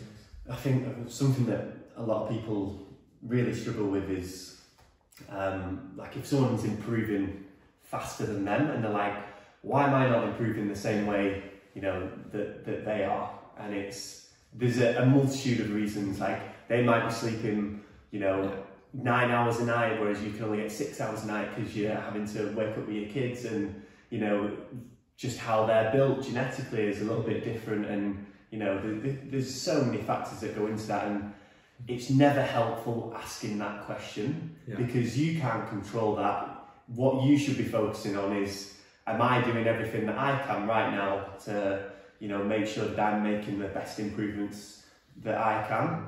If you are, great. If you're not, like, can you do something about it? If not, again, don't worry about it. That comes down to goal setting, and that comes down to goal setting correctly. And the incorrect way to do it is, I want to qualify for semi-final. Okay, how can you control that? Because if you want to qualify for semi-final, you can't control everybody else's performance. And I think I learned this not from my own experiences of watching Ben. So Ben qualified for that region, was 2014. Come 11th. Cool. I just got to do a bit more training and I'll come in the top 5 and go to the games. All right. Fast forward to the next year, I think he got injured or like got sick. He probably could control that, but the focus for him was to try and improve. But the field from a CrossFit perspective moves forward 10% every year. So if he needed to improve by 10% and then those people ahead of him already improved by 10%, that's 20%. Like all of a sudden, are you going to improve 20% in a year? When you start to then actually think about, can you put 20% on your snatch in a year? Can you put 20% on your like 7 minutes of burpees? Like all of a sudden, you're like, actually, I need to think about this intrinsically and then look at what it takes. And with JST Athlete, we created like the little matrix of what does it take to be a quarterfinal athlete, the average numbers, what does it take to be a semi-final athlete, what does it take to be a games athlete, they're the metrics that you try and shoot for. Yeah. Because you're in control of those. Yeah. The person next to you might snatch more than you. Okay, well that's irrelevant. Yeah. If you hit those numbers, you've got to come away and go, the leaderboard is the leaderboard. If I executed to the best of my ability and I hit the numbers that I set out to do, I hit the goals that I set out to do, I've got to be happy with my performance. Then you get that reward, even though the reward isn't going to the competition. Because would you be satisfied in qualifying for the semi-final, but you did a shit job, and then everyone else just did a shitter job? Yeah. Like, I don't think people would be as satisfied. Like, there'll be the odd person there that like to put that in their Instagram bio, that I did semi-finals, but actually, like, we can all smell that bullshit. Like, we actually see the people that work hard and they get there, and then you're like, they've worked hard for that. They're not posting their massive lifts on Instagram, they're just getting on with it.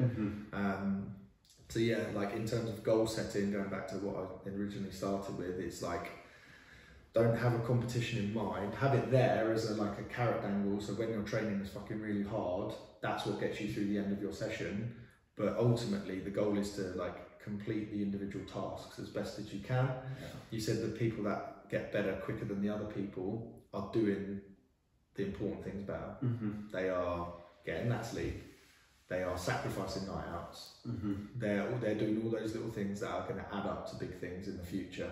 They're doing their movement mechanics, they're stretching, all of that above. They're just doing it better than the other person. Taking Ben as a bit of an example from what you said then, and I don't know the exact situation of like what his training was like or anything like that, but obviously what he was working got him to regionals that first year, and he was like, right, I need to train more, which is automatically what a lot of athletes think that they need to do to get to that next level, and probably for the most part isn't always a case for a lot of people, because was the reason that Ben got injured and maybe was ill a bit more that next year, was it because he was training that little bit more? Like, I don't know, I'm not saying that it was, but it could have been. It's usually better to think, right, is everything outside of training on point first? Is my warm-up optimal? Like, am I doing that movement mechanics before I'm going into the session?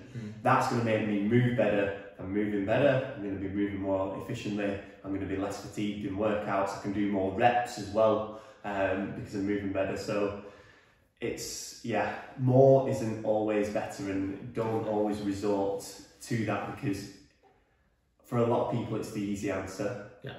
But yeah, definitely better is better, and training with better people, like that's totally, like it is.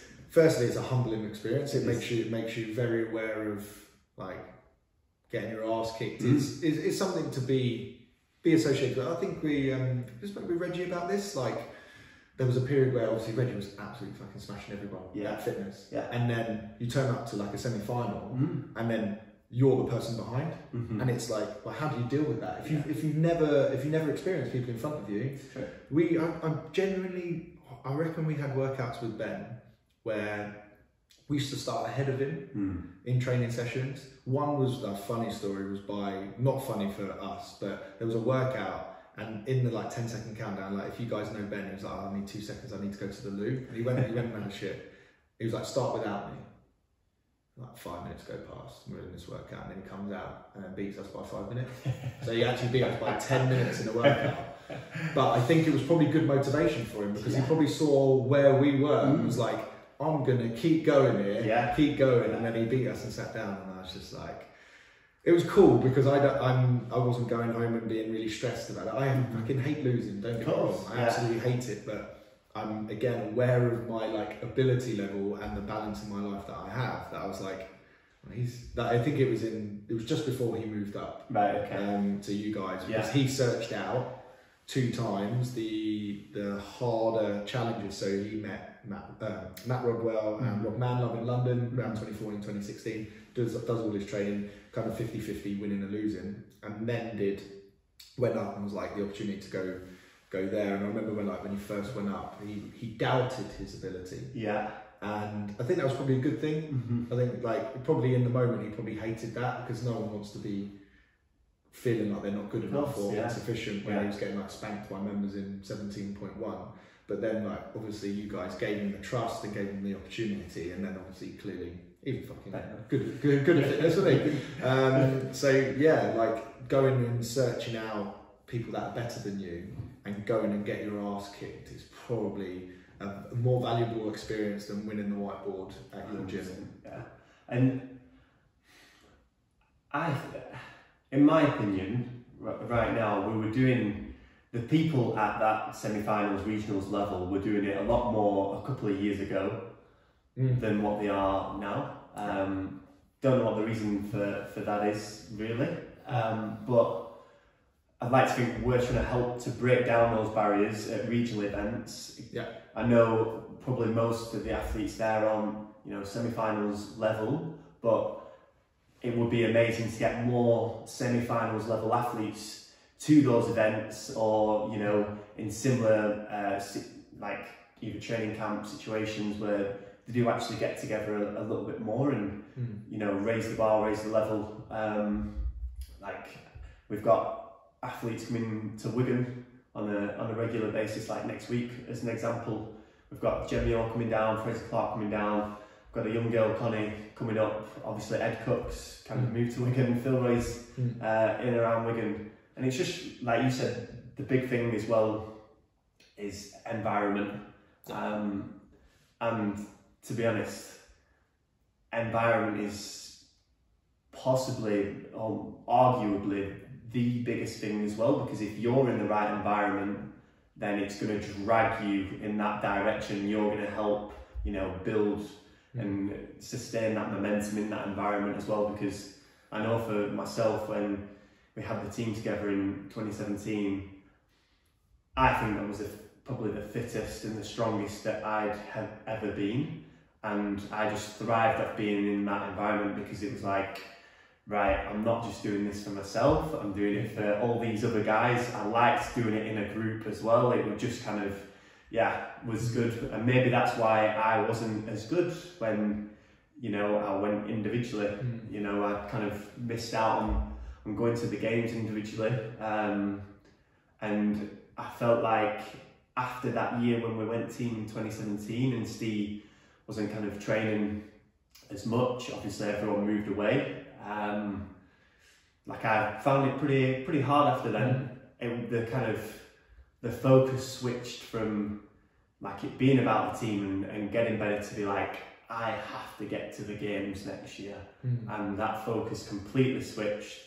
And by the time we got to strength in depth, and I spoke about this before, I just felt really burnt out, and I knew I'd not given anywhere near my best. So environment can really do some bits. That environment, and it can manifest in lots of different ways. If I think back to rugby, the two major environments the two big head coaches that were in for the first team. First one was a guy called Tony Ray, Aussie guy. His nephew's Rowan Smith is his nephew, I'm pretty sure now, was the Leeds coach, or is the Leeds coach. And he was a very relaxed Aussie guy, absolutely perfect for like a 16 to 18-year-old kid. The environment was like, go and try it. Like I was a goal kicker, and used to turn up to training early, and they'd be like, go and grab a bag of balls, go and bang a load of kicks. Yeah, love that, all day. The encouragement was there, and then that kind of paved the inquisitive nature of it. And then he moved on, and then we had Brian McDermott. So Brian McDermott was the total opposite of Tony Ray, ex-army, marine, fighter, boxer, very like ex-Leeds legend, come down and was like, he's full on, and he pulled everything in line, and he was like, fuck, there was no bullshit there. There was no like minute late for the meeting. If you're not 10 minutes early, you're 5 minutes late, kind of thing. And it was like, it took a proper adjustment. Certainly the Aussies and the Kiwis just really struggled. They couldn't get their head behind like how militant it was. Because that was his background, but then it shaped and it paved a different way of doing it, and it got similar results. So those environments, like it's about how you cultivate it and how you integrate yourself into it, but ultimately the end goal is the same. I think that segues nicely into a little bit more about the coaching side of things. Again, coming back to that, because you want to, as a coach, you want to try stuff, and even if it doesn't go right, you want the support of, you know, either the gym owner or the other coaches to be like, look, that was fine, we know it didn't work, like, you're not being, you know, scolded or anything like that. You want to be picked up and it's like, right, we know that didn't work, next time let's maybe not do that, or try something else. But also it's good to have that bit of discipline in the other sense, where it's like, it's good to have a bit of structure sometimes, and that organisation, that military kind of approach, it's a balance of the both is probably... Yeah, it's knowing how far to take it. I think that's the one thing I learned from the two, is like, try the idea, and then it's like, don't keep knocking on the door if it's gonna like get diminishing returns. It's like, look to cut it short and just like leave it. Like, okay, that just didn't work. Like, if we think back to the Blitz 2-person coach thing, from a business perspective, it just didn't make sense, because you're paying 2 coaches the same amount of money. You get one coach who was leading it and the other person was demoing. It had like some positives in terms of group management, but then it was like, actually, what are members getting out of this? Like, it's like, okay, we tried it, actually we need to change it. We need to, and it was members, and like, you're not gonna make every member happy when you're doing that. They're like, oh, I love that big group environment. Like, yeah, cool, but from a logistics point of view, it just wasn't. Like, if you just couldn't have 2 coaches all the time, because you want to go on holiday, like, you needed twice as many coaches, and then you just couldn't do it. So yeah, like learning when to curb it, and then learning when to like push it on is again a skill in itself, and you don't get it right, and you shouldn't like aim to try and get it right. You should just aim to do it and give it a crack, and then if it works, it works. Like the regionals thing is like how it was born was like, and now how it is now is like, it's still very similar, but it's evolved massively, and it's much more. We realise now it's so much about just participation. It's about trying to get people potentially on other programs, or like just people doing CrossFit, understanding like it is not about signing up to the program. Like, I always say that at the start. I'm like, guys, you're not getting a code at the end of this for JST Athlete. Like, you're not, like, we're helping facilitate an event for people to practice fitness racing. Like, and they're like, oh, okay. Like, we had Tom, who comes from CM2, one of their coaches. He was on the red pill thing, like educated himself well, become a serious athlete now, like got himself pretty good. And he's on red pill, and he did it, and he's like, I absolutely love that. Like, I'm going to be coming around and searching out like those, because it's only going to create his level and his baseline higher. Like, he's probably at CM2, which I'd say are fairly competitive, but that's because Rob is very competitive. But he's probably absolutely destroying everybody, whereas that day he was getting pushed a lot, and people were like challenging him, and he's like, oh, maybe I need to search out those opportunities a bit more, to try and get yourself there, because that's why I love regionals. It's so much fun. Downside is like Scotland are winning. Maybe if we combine all the UK scores, sorry, England scores. It's England versus the world, because I guarantee all they want to see is like Scotland and Wales above us. That's all that they really want to see. Well, we've been speaking for over 2 hours there. I know. Covered a load of good stuff.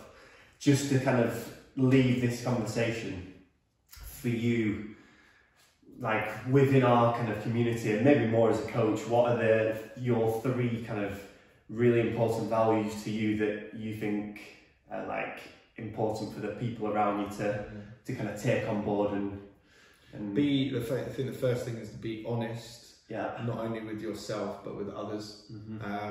Honest with yourself with, is your performance good enough in whatever you do? That's not exercise based, that's like, are you performing as well as you can? Because it doesn't matter what other people think. If you're giving it your best shot, well done. It doesn't matter. Like, performance sometimes is not good enough. Like, if I gave it my best shot at rugby, that's probably what I regret a little bit. I'd probably do a bit more fitness, and then I'd probably be able to say, if I wasn't good enough, I wasn't good enough.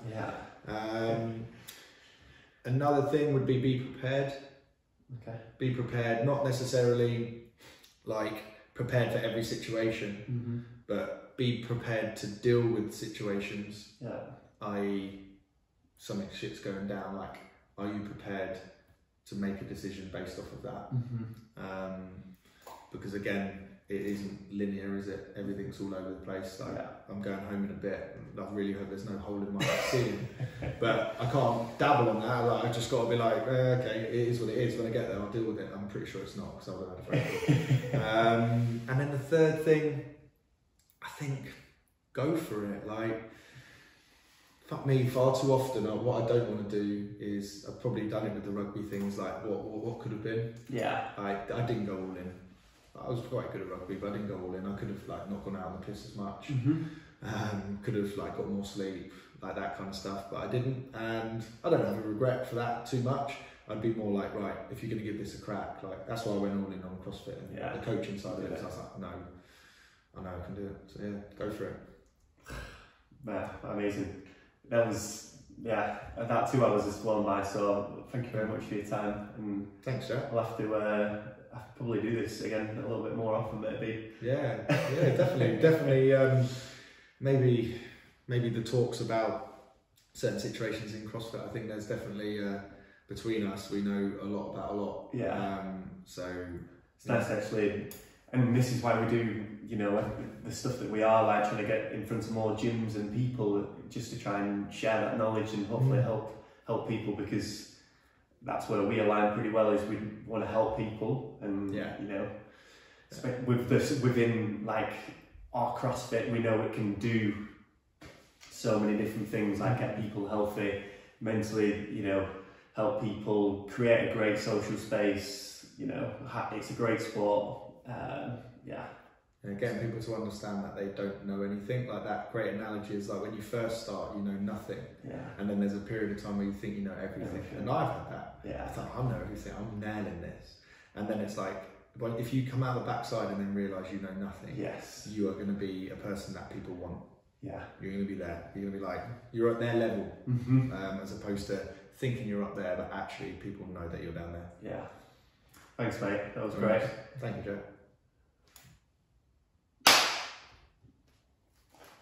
I haven't even a wee for like the past hour. Okay. Oh my god, my stomach is killing. They said they'll be in about 1 o'clock anyway, so perfect timing.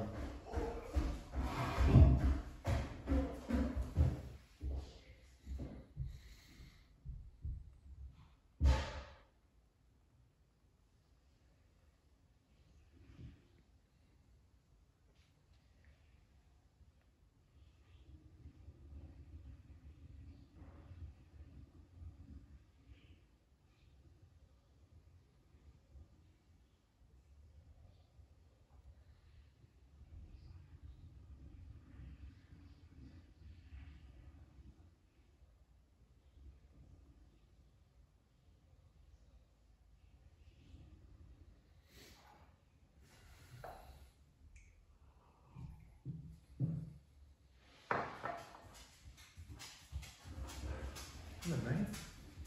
Don't forget this.